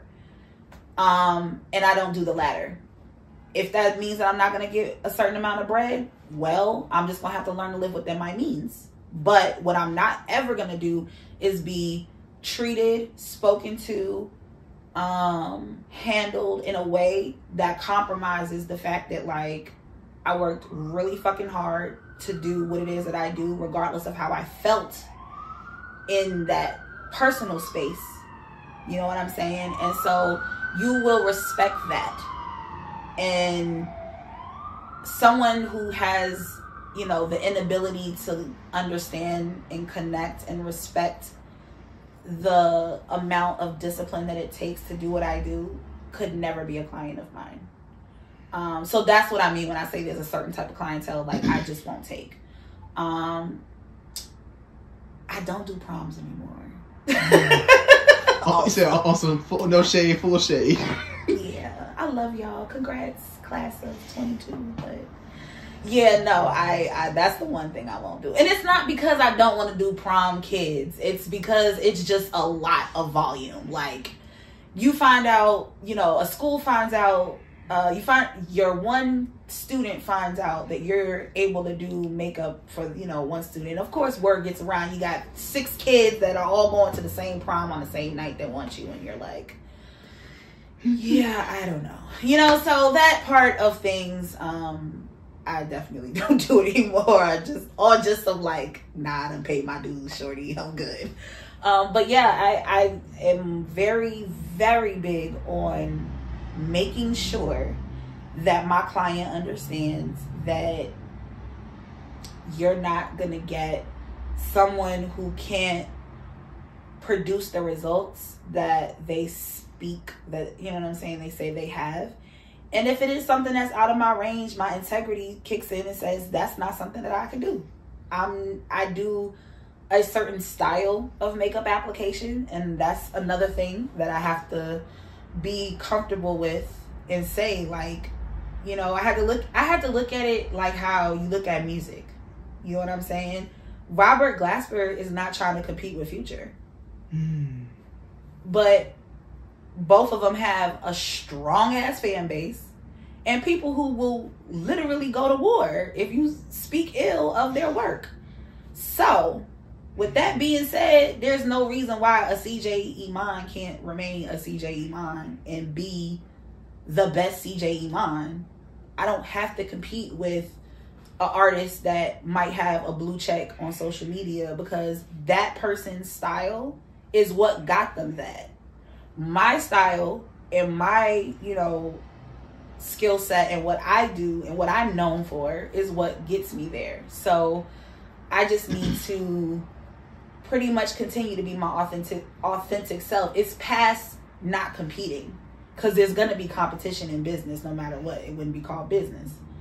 But what you do have to do is say, I'm more focused on my reputation, and I'm going to allow that to be what brings me in the money, and let those two work, you know, in conjunction with each other, as opposed to what's out here trending, what's gonna bring in the dollars, what is everybody on, what's the, you know, what's the shit that's hot right now. Like, I'm not the what's the shit that's hot right now MUA. I'm not, you know, I'm not saying that I'm not gonna ever get booked for anything that would potentially be considered a modern, new, mainstream, whatever you want to call it. But also at the same time, being authentic and being someone who is now at a place of acceptance, I realize that, like, the reason why my clients are my clients and the reason why they come to me is because they like the way that I do what I do, the way that I do it. And there's no one else that can replicate that. And that's okay. It's totally fine. Like, it's not a slight against me the way that someone would try to put a spin on it and say, oh, well, you know, oh, you've been in the game X amount of years and you ain't got all these other credits. Like, but I got credits. but that's the trap. Yeah. But that's the ego trap. Mm-hmm. Because, like, yeah, I'll say you rub it off, but, like, that gets to you. Low key. Oh, yeah. It can get to you if you haven't, you know. It did. When I was dealing with the brick and mortar closing, I brought that up very openly. So on my social media, I'm very honest. I'm very authentic. I see, I'll be fucking with your posts. Thank you. I've said it on more than one occasion that I am not someone who's only going to share the good on my account. I can't do that. And there are people that can do it expert. And I tip my hat, because I wish that I can only show people good shit. But no, like, when I am not a sunshine and roses person, I need to be honest about that shit. You feel me? So I've said it on my social media that, like, I felt a way that during my most difficult and heaviest point of my career, that I was dealing with the feelings of loneliness and feelings of minimal to no support, you know? And of course, those are things that are very natural to feel. I'm not going to invalidate ever how I felt about anything. But what I will say is that in that space, you know, I had to understand that the people that did show up for me needed my attention more than the people that did not. And so I stopped really zeroing in on that, because ultimately it was like, to me, the equivalent of giving those other people who had held me down kind of like my back, you know, my ass to kiss, to say, like, y'all helped me, yeah, but let's talk about y'all motherfuckers that wasn't there. Like, wow. You know, so I just basically took that whole experience and just pretty much said, like, at the end of the day, you're gonna go through so many fucking, like, emotions and process. And I also had to just kind of, like, check in recently with myself and say the same thing, like, hey, just because the weather's changing, because all of this happened in the very top of the year, you know. And so just mentally you get fooled into thinking, like, okay, seasons are changing, time is going by, this was a while ago. No, this is still very fresh. Doing that check-in and say, like, yeah, you know, how you holding up in all of this, like, just processing all of those feelings without having the overwhelming feeling of community was something that I had to really just sit in and tell myself that, yo, yeah, you feel the way about this shit. This is not easy. In fact, it hurts really bad. because it's niggas out here that you remember, you know, doing free gigs with, doing the dark, seedy, like, are we really doing makeup in the bathroom? Like, this is disgusting type of, you know, back in the day, that I'm just like, you mean to tell me that, like, you can't text the nigga to just see how you doing? You know, like, a quick, hey, let's go out for a drink, or, you know, let's at least have a Zoom convo, a FaceTime call, something, you know. So not experiencing, you know, the feelings of, you know, hey, people are thinking about me, people are checking in. But you see them like your post. You see them like your post. You see them. Oh, yeah. You see them know what you're going through. Yeah, that shit was a special kind of hell. Definitely was. But I had to just kind of like say, look, for whatever reason, this is the way that you're supposed to be processing this. You're not supposed to be processing this with a bunch of people around you. It fucking sucks. It hurts. Say how you feel, express the feelings, acknowledge them, and do what you got to do to move through them. Don't get over them, but move through them. Because at the end of the day, you know, getting over something takes time. So don't sit here and try to push yourself to block out whatever. But work through shit. You feel me? And be okay with the idea of removing yourself from, you know, being in close proximity to people who hurt your feelings. And that's okay. And a download I just got right now is literally, it's coming full circle. You know, like even you describing your personality, like your mom, like, oh, we're not gonna have a problem with her being an introvert. You know? And that's that nurture. Yeah. And that's you, and it's like people, me, now people. It's like that. So it's like, and it's like even, okay, cosmetology, you know, okay, I'm good at this. Accolades, you know, big shows, big events, so and so, network, you know, whatever, store, cluster, booked, you know, and people, external, you know, external. So the universe said, oh, we gonna have you go through some shit, and we gonna take all the motherfuckers away who you was going. Because that was your comfort zone. If what I'm interpreting. What I want to add to, though, I do want to go back to the reputation part. Yeah. Because I feel like a lot of people, you know, maybe not as far along in the whatever career they're doing, but just the media entertainment industry. Yeah. It's easy to compromise who you are, and it's easy to see yourself not fitting in being you. But then, like, not like you, like, deciding, like, okay, nah, I'm gonna just be me.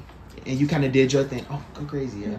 But also, like, I feel like some people might find it hard. Like, what would you have to say about just that entertainment industry, working in there, and, you know, how you see people kind of navigating it, you know?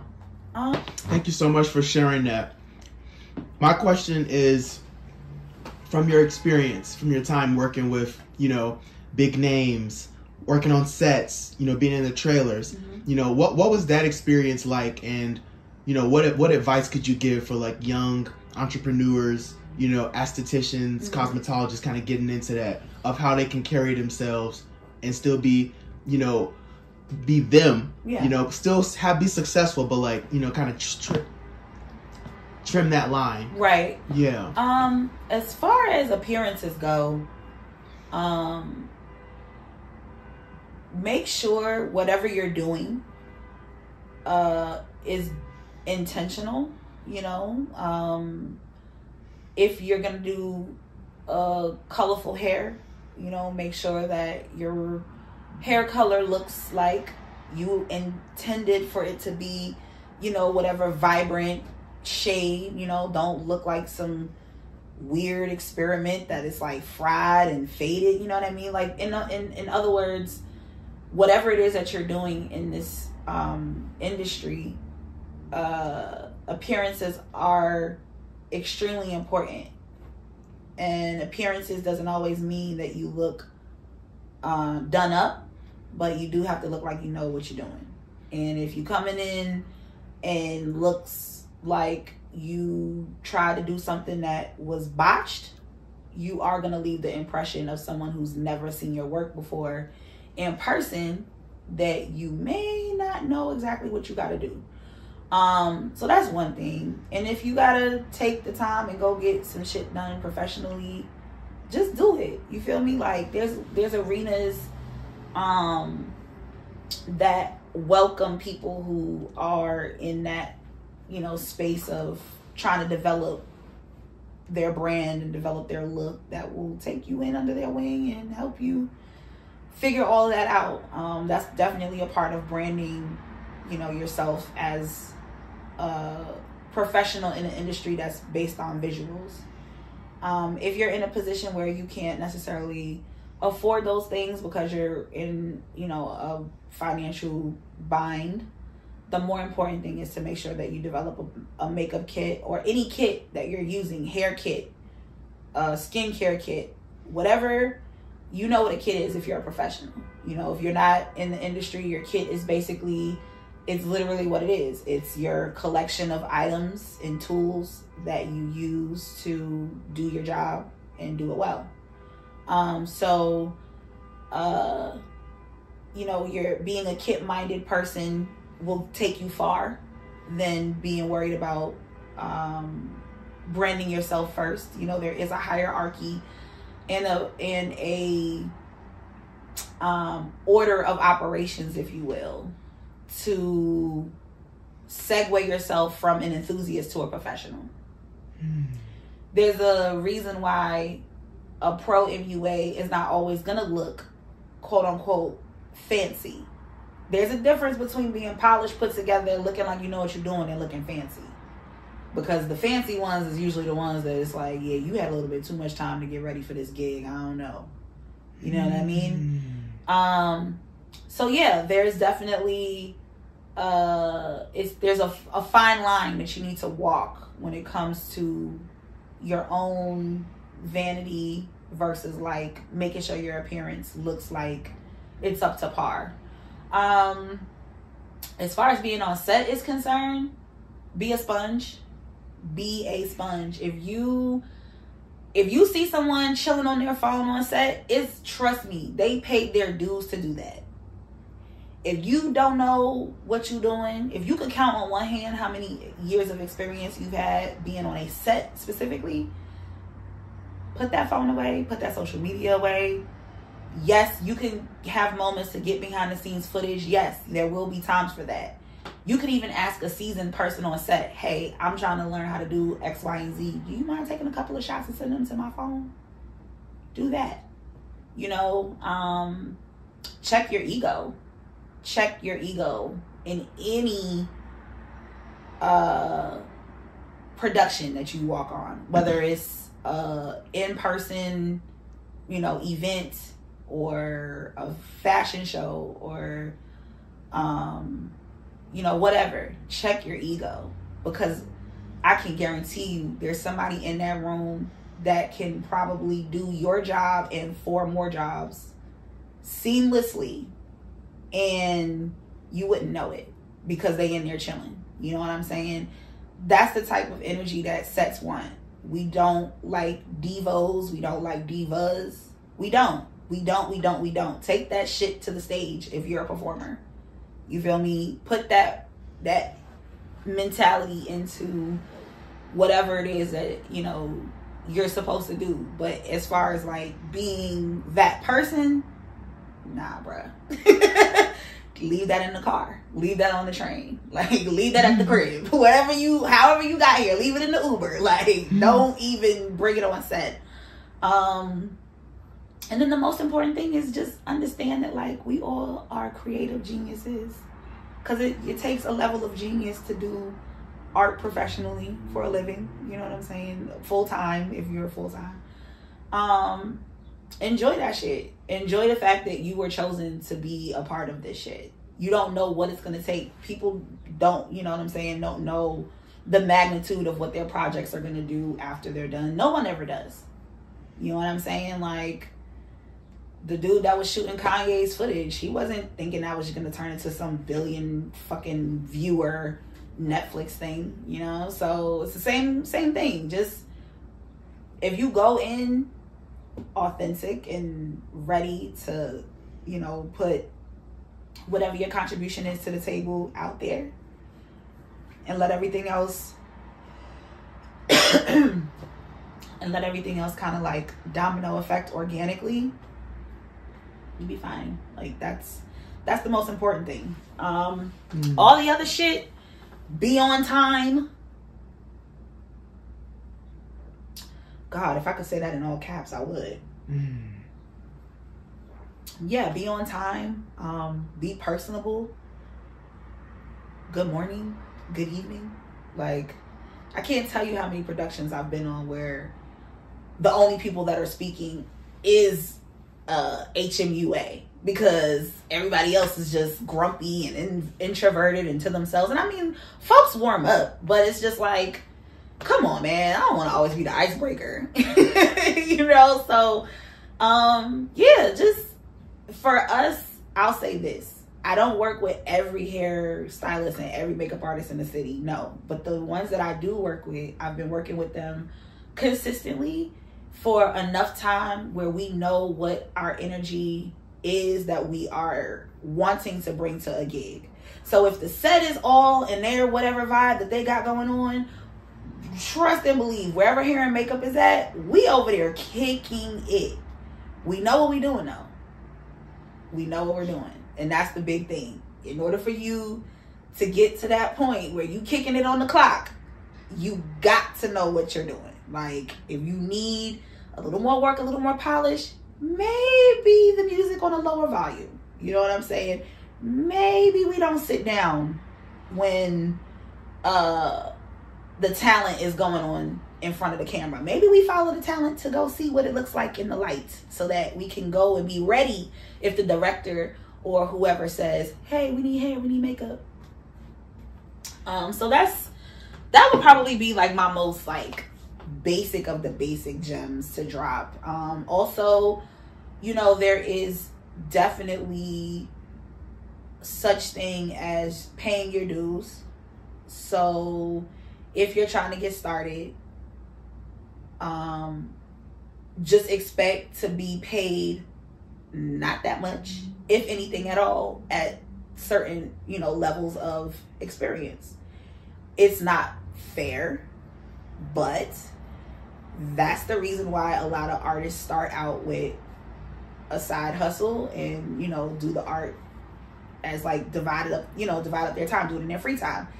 That's part of the reason why. Because at the end of the day, these production companies that have these real budgets that you can start saying, run my checks, they're like, well, prove to me why I should run my check. And it's not fair. It's not fair. I'm not saying that it should be this way. If it was a perfect world, you'd be able to like do all of this artsy, you know, skilled shit when you were in high school and graduate and go find you a paying job just like everything else. But in the art world, it don't work like that. You know, in the movie world, it don't work like that. Same thing with pretty much anything that requires you to modify a person's appearance. You're gonna have to show that you know what you're doing, you know. So that's a big one that unfortunately does leave a lot of room for, you know, people to be overlooked. Because if you're not putting your name out there, you know, I remember being that person when I first got to Chicago. I didn't know anyone at all except my mama.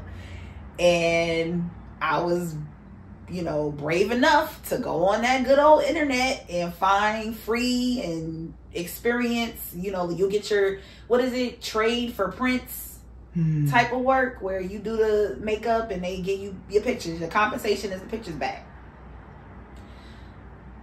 So, I mean, hey, if I could do it, and I'm from, you know, a big ass city where folks will cut their eyes and, you know, pretty much cuss you out for asking what time it is. Like, if I can do it, you know, I think that the next one can do it too. Until the system changes. If there are people that want to, you know, change the way that makeup artists get their start, or, you know, anyone that's in that field. I keep going back to makeup artistry because, of course, that's the one that I have the longest experience doing. Yeah, that would basically be my advice. Now, what I will say for those listening that are not Black, y'all need to learn how to do are everything.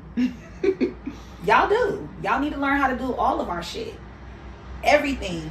And don't just half-ass it.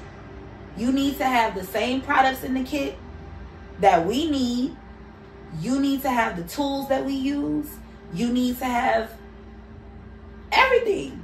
Everything. And if it takes you walking up, I'll never forget this. So I was doing a makeup project with the organization Coffee, Hip Hop, and Mental Health.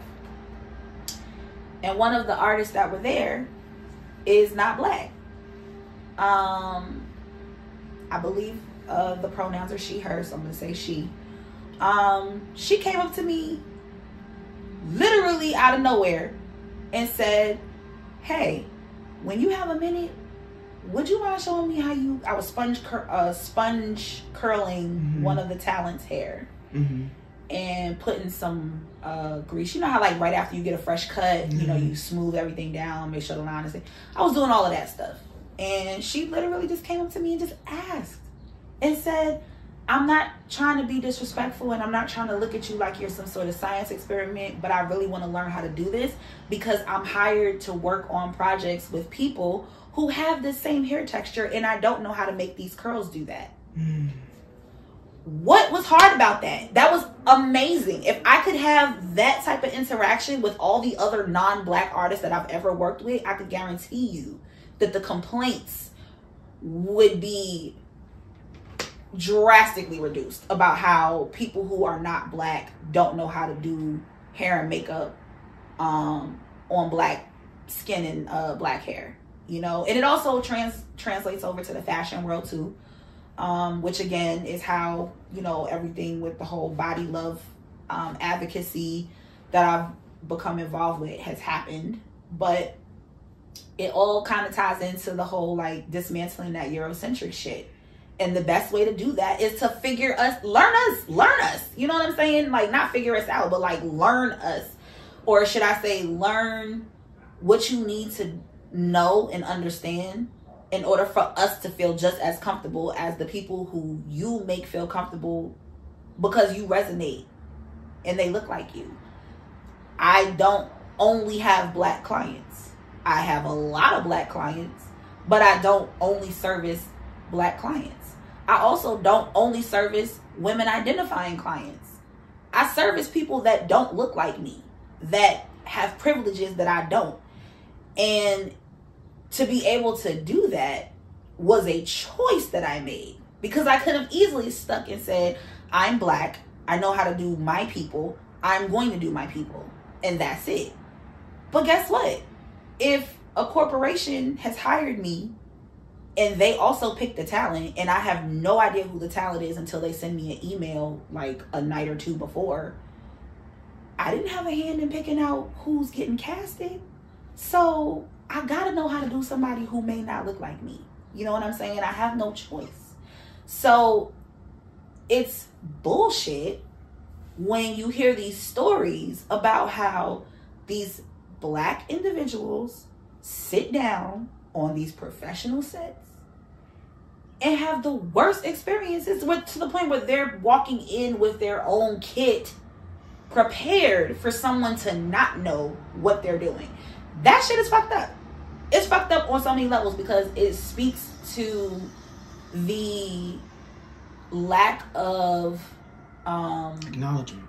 That and also the lack of effort that these producers are showing by not doing the work to find someone who can. You know what I'm saying? That shit, we shouldn't be someone who has been doing hair, makeup, freelancing, anything of that nature on a set where the talent is going to be a diverse cast.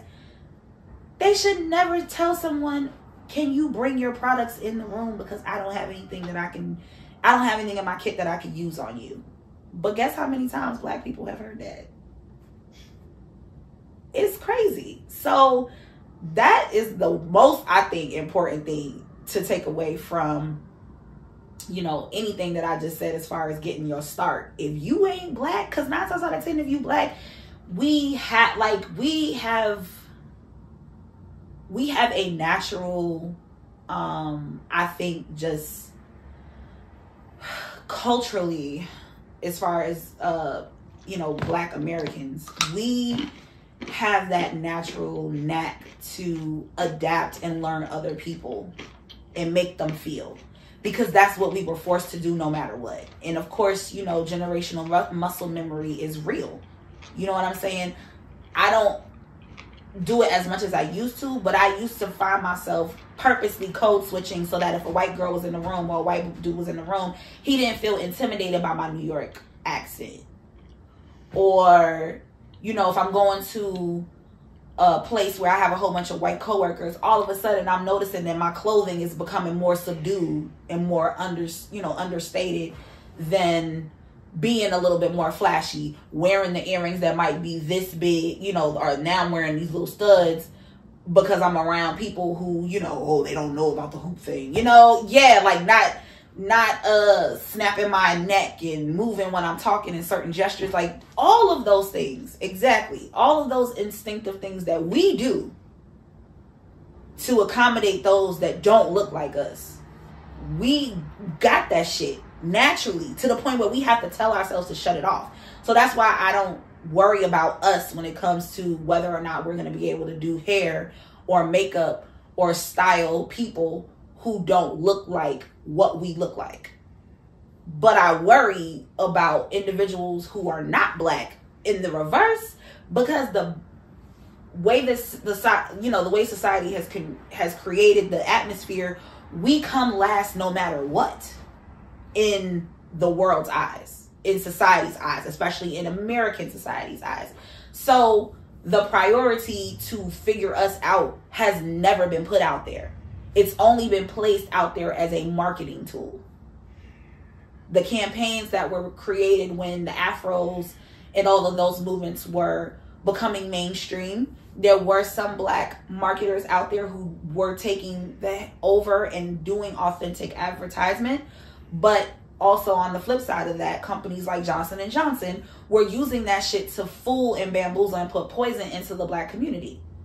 So I don't expect people who don't look like us to have the natural knack in understanding that I need to figure out how to make this person feel welcome and included and comfortable in my chair.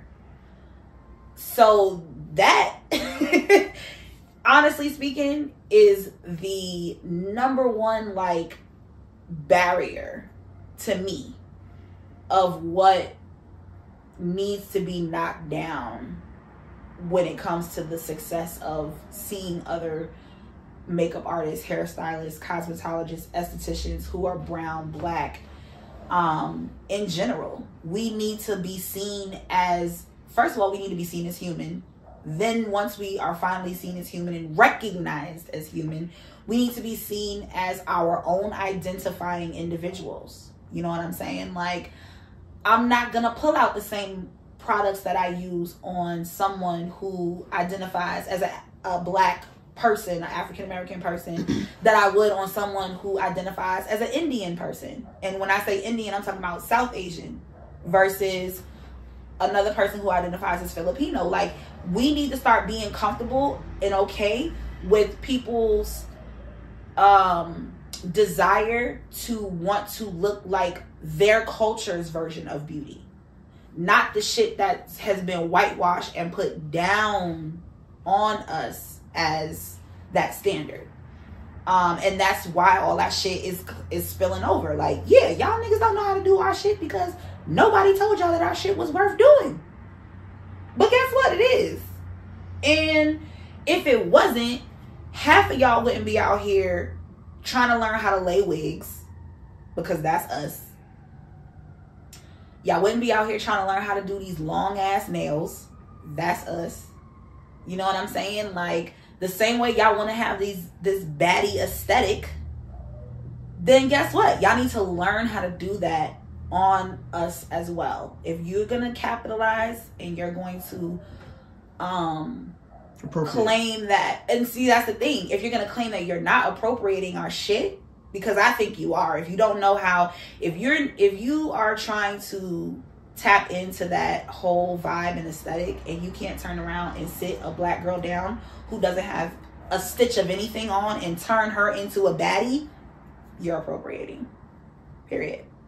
Because how in the hell you gonna know how to do that shit on you and you ain't the originator? That's dumb as hell. Like, that's dumb as hell. It don't make no sense. So for me, I think really that would probably be like up there with, you know, making sure your kid is fully stocked and clean and hygienic. Like 1 and 2, like they actually are the same level of importance when it comes to at least trying to make money off the shit. If you ain't trying to do, you know, if you trying to just do this shit on your personal time and you want to like whatever, like you're free to do that. That's your business. But I'm speaking to the people who are considering or who have already started taking that particular skill set and is now offering it as a service on a professional level. Yeah.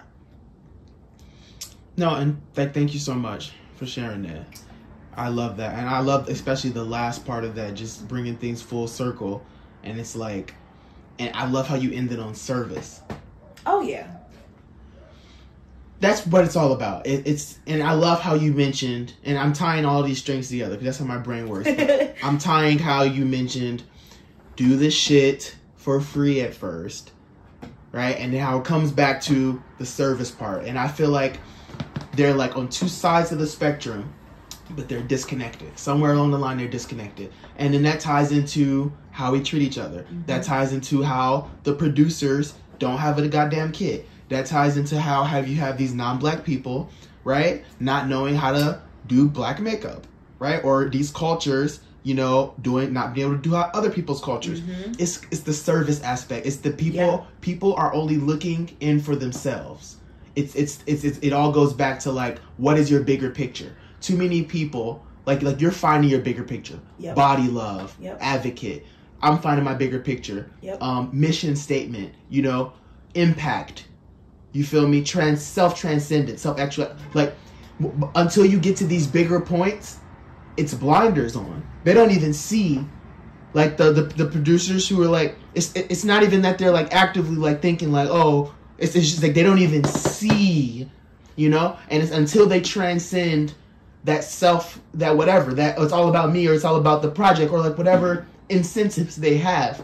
Until that incentive is bigger than them, they will. Like telling them to do it or telling them to change or marketing, all this marketing or all this, I'm not gonna call it bullshit because like, you know, people are trying, whatever people are trying, I won't knock the effort, right, of course. You know, but I'm not gonna lie, we gotta go to the source, and the source is a lack of empathy. That's really what it is. It's a lack of a sense of that we are all connected, and it's not about you, it's about all of us, because at the end of the day, we all on this fucking planet, and we gotta find a way to fucking... Also, too, I mean, if you think about it, life imitates what? Or art imitates what? Life? Yeah. Art, I've never known which one. It's called art. Yeah, they say art imitates life, because art is what's created, and so, yes, it's an imitation of what the experiences of the artist, which is their life. So, if you think about that, it makes sense that there's a lack of desire and a lack of inclusion, because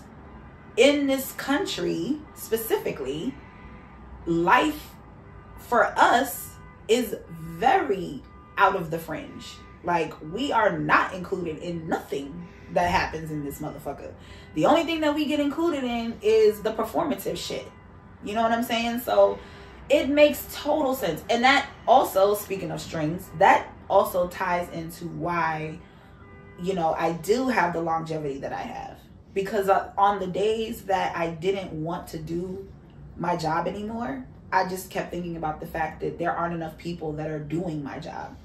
And I'm like, okay, I'm going to get up and do this another day, because I'd rather have a bad day and continue to do it than to just walk the fuck away from it completely and then continue to see the disaster that is of artists that are claiming that, you know, oh, I know how to do everyone, da, da, da. And then you got folks out here, you know, feeling like they want to crawl and hide because they couldn't stand how they look when they got out the chair, you know. So also too, I just know that in some way, shape, or form, no matter what, whether the calling was one that I answered or if it was, you know, a calling that I sent the voicemail a couple of times, this was a calling as well. You feel me? This also was a calling. And the makeup segued into my awareness of being mindful of all the people around me, because my desire for inclusivity is stemmed from that makeup artistry experience. You know what I'm saying? Like watching people not get foundation that match their skin tone. Being a person who, when I used to work at certain makeup counters, when they would give away samples, they would always say, oh, CeeJaye, we don't have your shade, but we have a lipstick. Like, I have 9,000 lipsticks. I want a blush. What the fuck? I want a eyeshadow. I want something that's gonna look like good on me. You know what I'm saying? Y'all keep giving me these damn lipsticks. Like, that's the only fucking thing that I can show is my lips. Like, what type of weird shit are y'all on? Like, some Sambo type shit. You know? So, if it hadn't been for seeing that shit with my own two eyes, experiencing that both on the personal side and the professional side, and watching it actually be a system, a thing. This wasn't just like a one fluke, like, oh, I'm the only person going through this shit. No, my story is not uncommon at all. There's a whole genre of, you know, documentaries, YouTube, television, you know, whatever, all that stuff, having these same conversations that I'm having with you right now. So I think had it not been for me experiencing that, you know, it wouldn't have probably been as long for me to stay in this industry. Because I mean, yeah, the other stuff that I touched on was part of my motivation, but once that shifted, because all of those feelings were only temporary, once those feelings began to shift and I started to realize, like, okay, no, I'm not just doing this to prove anything to anyone, because that point of my life is done. I'm doing this now because there's a purpose behind it. That's what became the purpose. The purpose was, y'all motherfuckers need to wake up and realize that, like, this systemic racism shit has penetrated every fabric of life. Every fabric. Entertainment, serious shit, political shit, religious, all the things, everything. Systemic racism has penetrated, like, with all the T's. Penetrated. Okay? Seriously, because if something as fucking disposable as a cosmetic product has sparked conversations of, well, why don't y'all have more things for people that don't look white in y'all stores? Like, makeup is supposed to be fun. Makeup is supposed to be just like the same feelings of how, you know, y'all feel, masculine figures feel when y'all go get your hair cut, when you get your beard lined up, all that shit, all the things that we do to make ourselves feel good. That's what cosmetics do for us as well. You know what I'm saying? And so an arena that's supposed to go in and be a bomb ass experience, and you're supposed to walk out feeling like, yes, you know, got you walking in and feeling like, wow, I shouldn't even fucking came in here because this is that bullshit. And then magnify it to, we already have, you know, that whole air of we can't walk in certain stores without motherfuckers feeling like we, you know, up to something. Steal some shit. Yeah, whether we or we're gonna have an attitude, because unfortunately, it's not just the whole thing about stealing. I've seen, heard, had to check as a manager people who have made very, very, very messed up assumptions about a client walking in because they see what they look like, what they're dressed like, and assume that they gonna have an attitude problem, or assume that they just are asking a bunch of questions but won't buy shit because they probably don't have it to buy. Yeah. So my journey in this shit, it has man, when I say that my purpose behind all of this shit has transformed on so many levels and morphed into so many different, you know, things. And now it's gone from, you know, makeup was my identity to now like makeup is a hyphen. I know that it's all definitely like I said, a calling that I probably just sent a voicemail, you know, like, and was like, why do you keep calling me? Like, and then they was like, we want to talk to you about your car's extended warranty, boo boo. Come on, answer this call. So it's definitely all, it ties. It definitely ties. It ties. And how things kind of tied into becoming the body love advocate that I've become. Simply put, I had more time after, you know, things shut down with the studio. I went through a bout of financial insecurity. I'm still technically going through that right now because, to be perfectly candid, I am still in between trying to like decide whether or not I'm going to go after a salaried position versus continuing to freelance. Freelancing is very unstable, and I'm feeling the effects of that, you know? So, I mean, the hustle is always there, but you got other factors that play into that.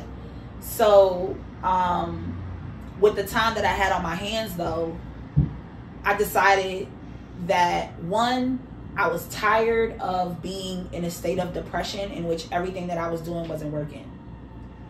My therapist sessions were steady and they were helping me with just like dumping and getting shit out, but I wasn't feeling like I was receiving solutions that were helping me get out of that space, you know?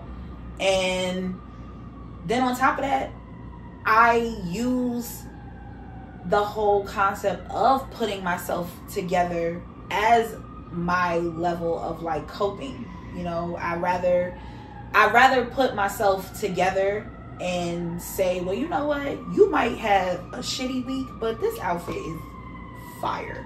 The face, valid. Like, exactly. And no, you know what I'm saying? It isn't a permanent fix, but it fixes for the day. You know what I'm saying? And so that turned into, I'm gonna take a picture because I'm cute, you know? And then I'm gonna post it. And then I might tag, you know? And the next thing you know, folks are like, oh my goodness, I love the fact that you're, you know, wearing these outfits and you're showing off your curves. And I love the fact that, like, you don't give a fuck about not wearing heels and shit. Because I'm like, yeah, fuck y'all.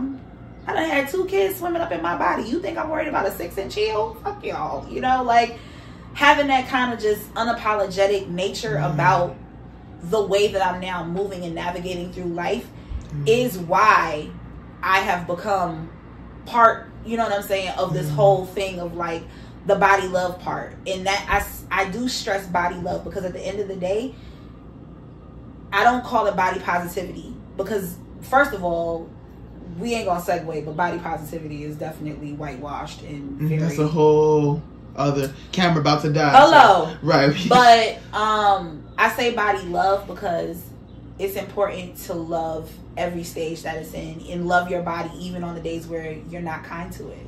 Yeah. Because on certain days I'm not kind to my body. And that doesn't mean kind as far as like what I'm eating and things like that. I'm talking about if I'm overworking, if I'm trying to push through being sleepy, you know, I got a time where, oh, maybe I need to sit down, but I'm just like, nah, I got things to do, you know? So that's what I mean when I say body love, loving the transformation. Cause yeah, some people start out their life slim and end up thickening up. Some people get thick and end up slim. Like, you never know. Body love, if you're if you're a trans person and you're transitioning, body love through your stages, body love through whatever, because at the end of the day, the body that you have, that's it. You only get in your one shot. Whatever happens to it is what's going to happen to it. Whether it's something that happens naturally, genetics, whatever, or a, accident, natural disaster, whatever.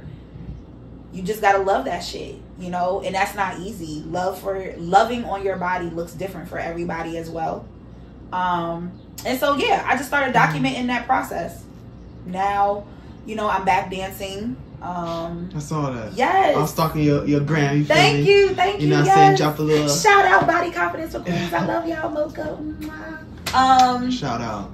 But yeah, no, I'm back physically moving my body again. I've separated. On the call, you're always working out. You say, get back from the gym.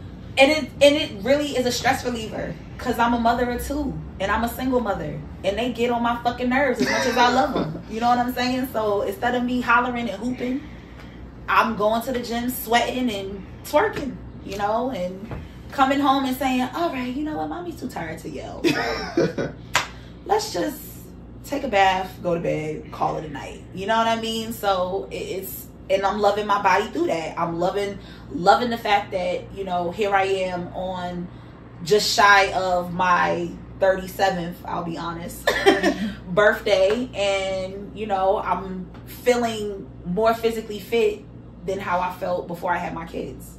Wow. You know? And that's a new experience for me. And it has absolutely nothing to do with anything that is fat phobic or number or scale driven. And I'm proud of that. And I have now developed a new love for that part of, you know what I'm saying, this journey. So yeah, body love, that just basically means in general, wherever you are in your process, embrace it, be happy, own it. If you're not happy, that's okay as well, as long as you're not hating or loathing or dwelling on the things that have absolutely nothing to do with you and your form, because that's some shit that was projected on you, period. You know what I'm saying? Like, all of the hangups that we have about our bodies have nothing to do with what our bodies are naturally designed to do, and everything to do with the perception that a motherfucker who don't live in your skin has to say. And that makes no sense to me. You got a problem with me because my stomach hangs over my legs. Nigga, are you dumb? It's your body. You're not walking around with my belly. Why are you mad? Like, it's a this disease. Shit's stupid. It's a sickness. It really is. And it's also just it's a sad reality that white supremacy, European standards of beauty, and racist ass health, quote unquote, practices have become so penetrated in this country that anything that goes against that is seen as problematic. That's really fucked up. And the people who get the hardest hit with that are fat black women. Period. Yeah, and then that's a whole thing, like, just getting into that. Yeah. And I appreciate you for talking about that. And yeah, like, my motto is, like, we are all spiritual beings having a human experience. Period. And everybody's experience is unique to themselves. Yes. But at the same time, I like the unity aspect, is that all of our lives, just like a tree in the soil, you know, it's connected by the roots, right? You got the nutrients, the nitrogen, and then the roots shoot out, and, you know, so it's like, there's that network. At the end of the day, it's a fucking tree. So the tree is all of us, but then we do have those little shoot off in the network. But the thing is, 1 + 1 is not 2, 1 + 1 is 3. So as long as we keep putting each other down, as long as we keep, you know, projecting our insecurities onto other people, right? Because what we say about ourselves has an effect on us, but also what we say about others that can manifest for them too. Oh yeah. Just because we haven't healed. So we have to end it on this note, because the cameras are about to die, and I want to capture your magnificence to the end of this. I don't want it to go black on us, but I feel like that's a beautiful note of just, I'm glad that the stage of, you know, body love avocation and purpose, and I'm glad that you've, you know, and your journey has so much more greatness to go, and I'm glad that you've come to this point, and you're doing great things, and you're feeling good, and it's just refreshing, even me just hearing it. And yeah, I'm super excited, and I thank you so much for spending your precious spiritual Sunday, because I know people like to chill on Sunday, like you to the stairs of the elevator, like, good. Let's relax coming here, you know what I'm saying, let's keep it chill. And yeah, I appreciate you. But before we end though, I do want to, you know, for the guests, for the listeners, you know, how can they reach, you know, your cosmetology? How can they reach you on social media, everything you do? Yes, so I have 2 accounts for my that are representing me. My influencer account, and that's where you can find outfits and me talking about body love and acceptance is CeeJaye, CeeJaye Iman, IMAN. And then if you want to follow me for my work-related business, all makeup only, skincare only posts, it's at CEO.CeeJaye, so CEO CeeJaye. And then if you would like to support the business, it is Umoja, UMOJA, the first principle of Kwanzaa. Unity. .studio. Yes, umoja.studio. So I have 3 accounts. If you click on one, you'll get the links to all 3. And yeah, you can find me same name on all platforms, CeeJaye.Iman. Beautiful. Listen, y'all run her shit up, you feel me? Spam that.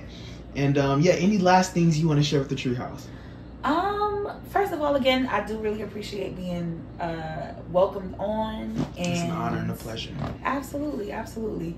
And then, yeah, no, the main thing I think is, out of this whole conversation, if anyone could take away anything, is that, you know, there is nothing wrong with existing in more than one space at the same time. You know, we touched on a lot of deep shit, but we also touched on a lot of light shit. And you can also be in that space, and that's totally normal. It's fine. You are not losing your mind for having pockets of gratitude in the midst of bullshit, or having pockets of bullshit in the midst of your winning season. So just take that shit with you, and you will understand, like, that is what makes you even more human, you know? I love that. Yeah. Absolutely love that. Absolutely. Without further ado, we like to do our little TreeHouse thing. It's the motto of the TreeHouse. Okay. You feel me? This chair too small. It's all good. Stay hydrated. Right. Stay breathing in that good ass oxygen. Okay, let's do it. And most importantly, stay basic.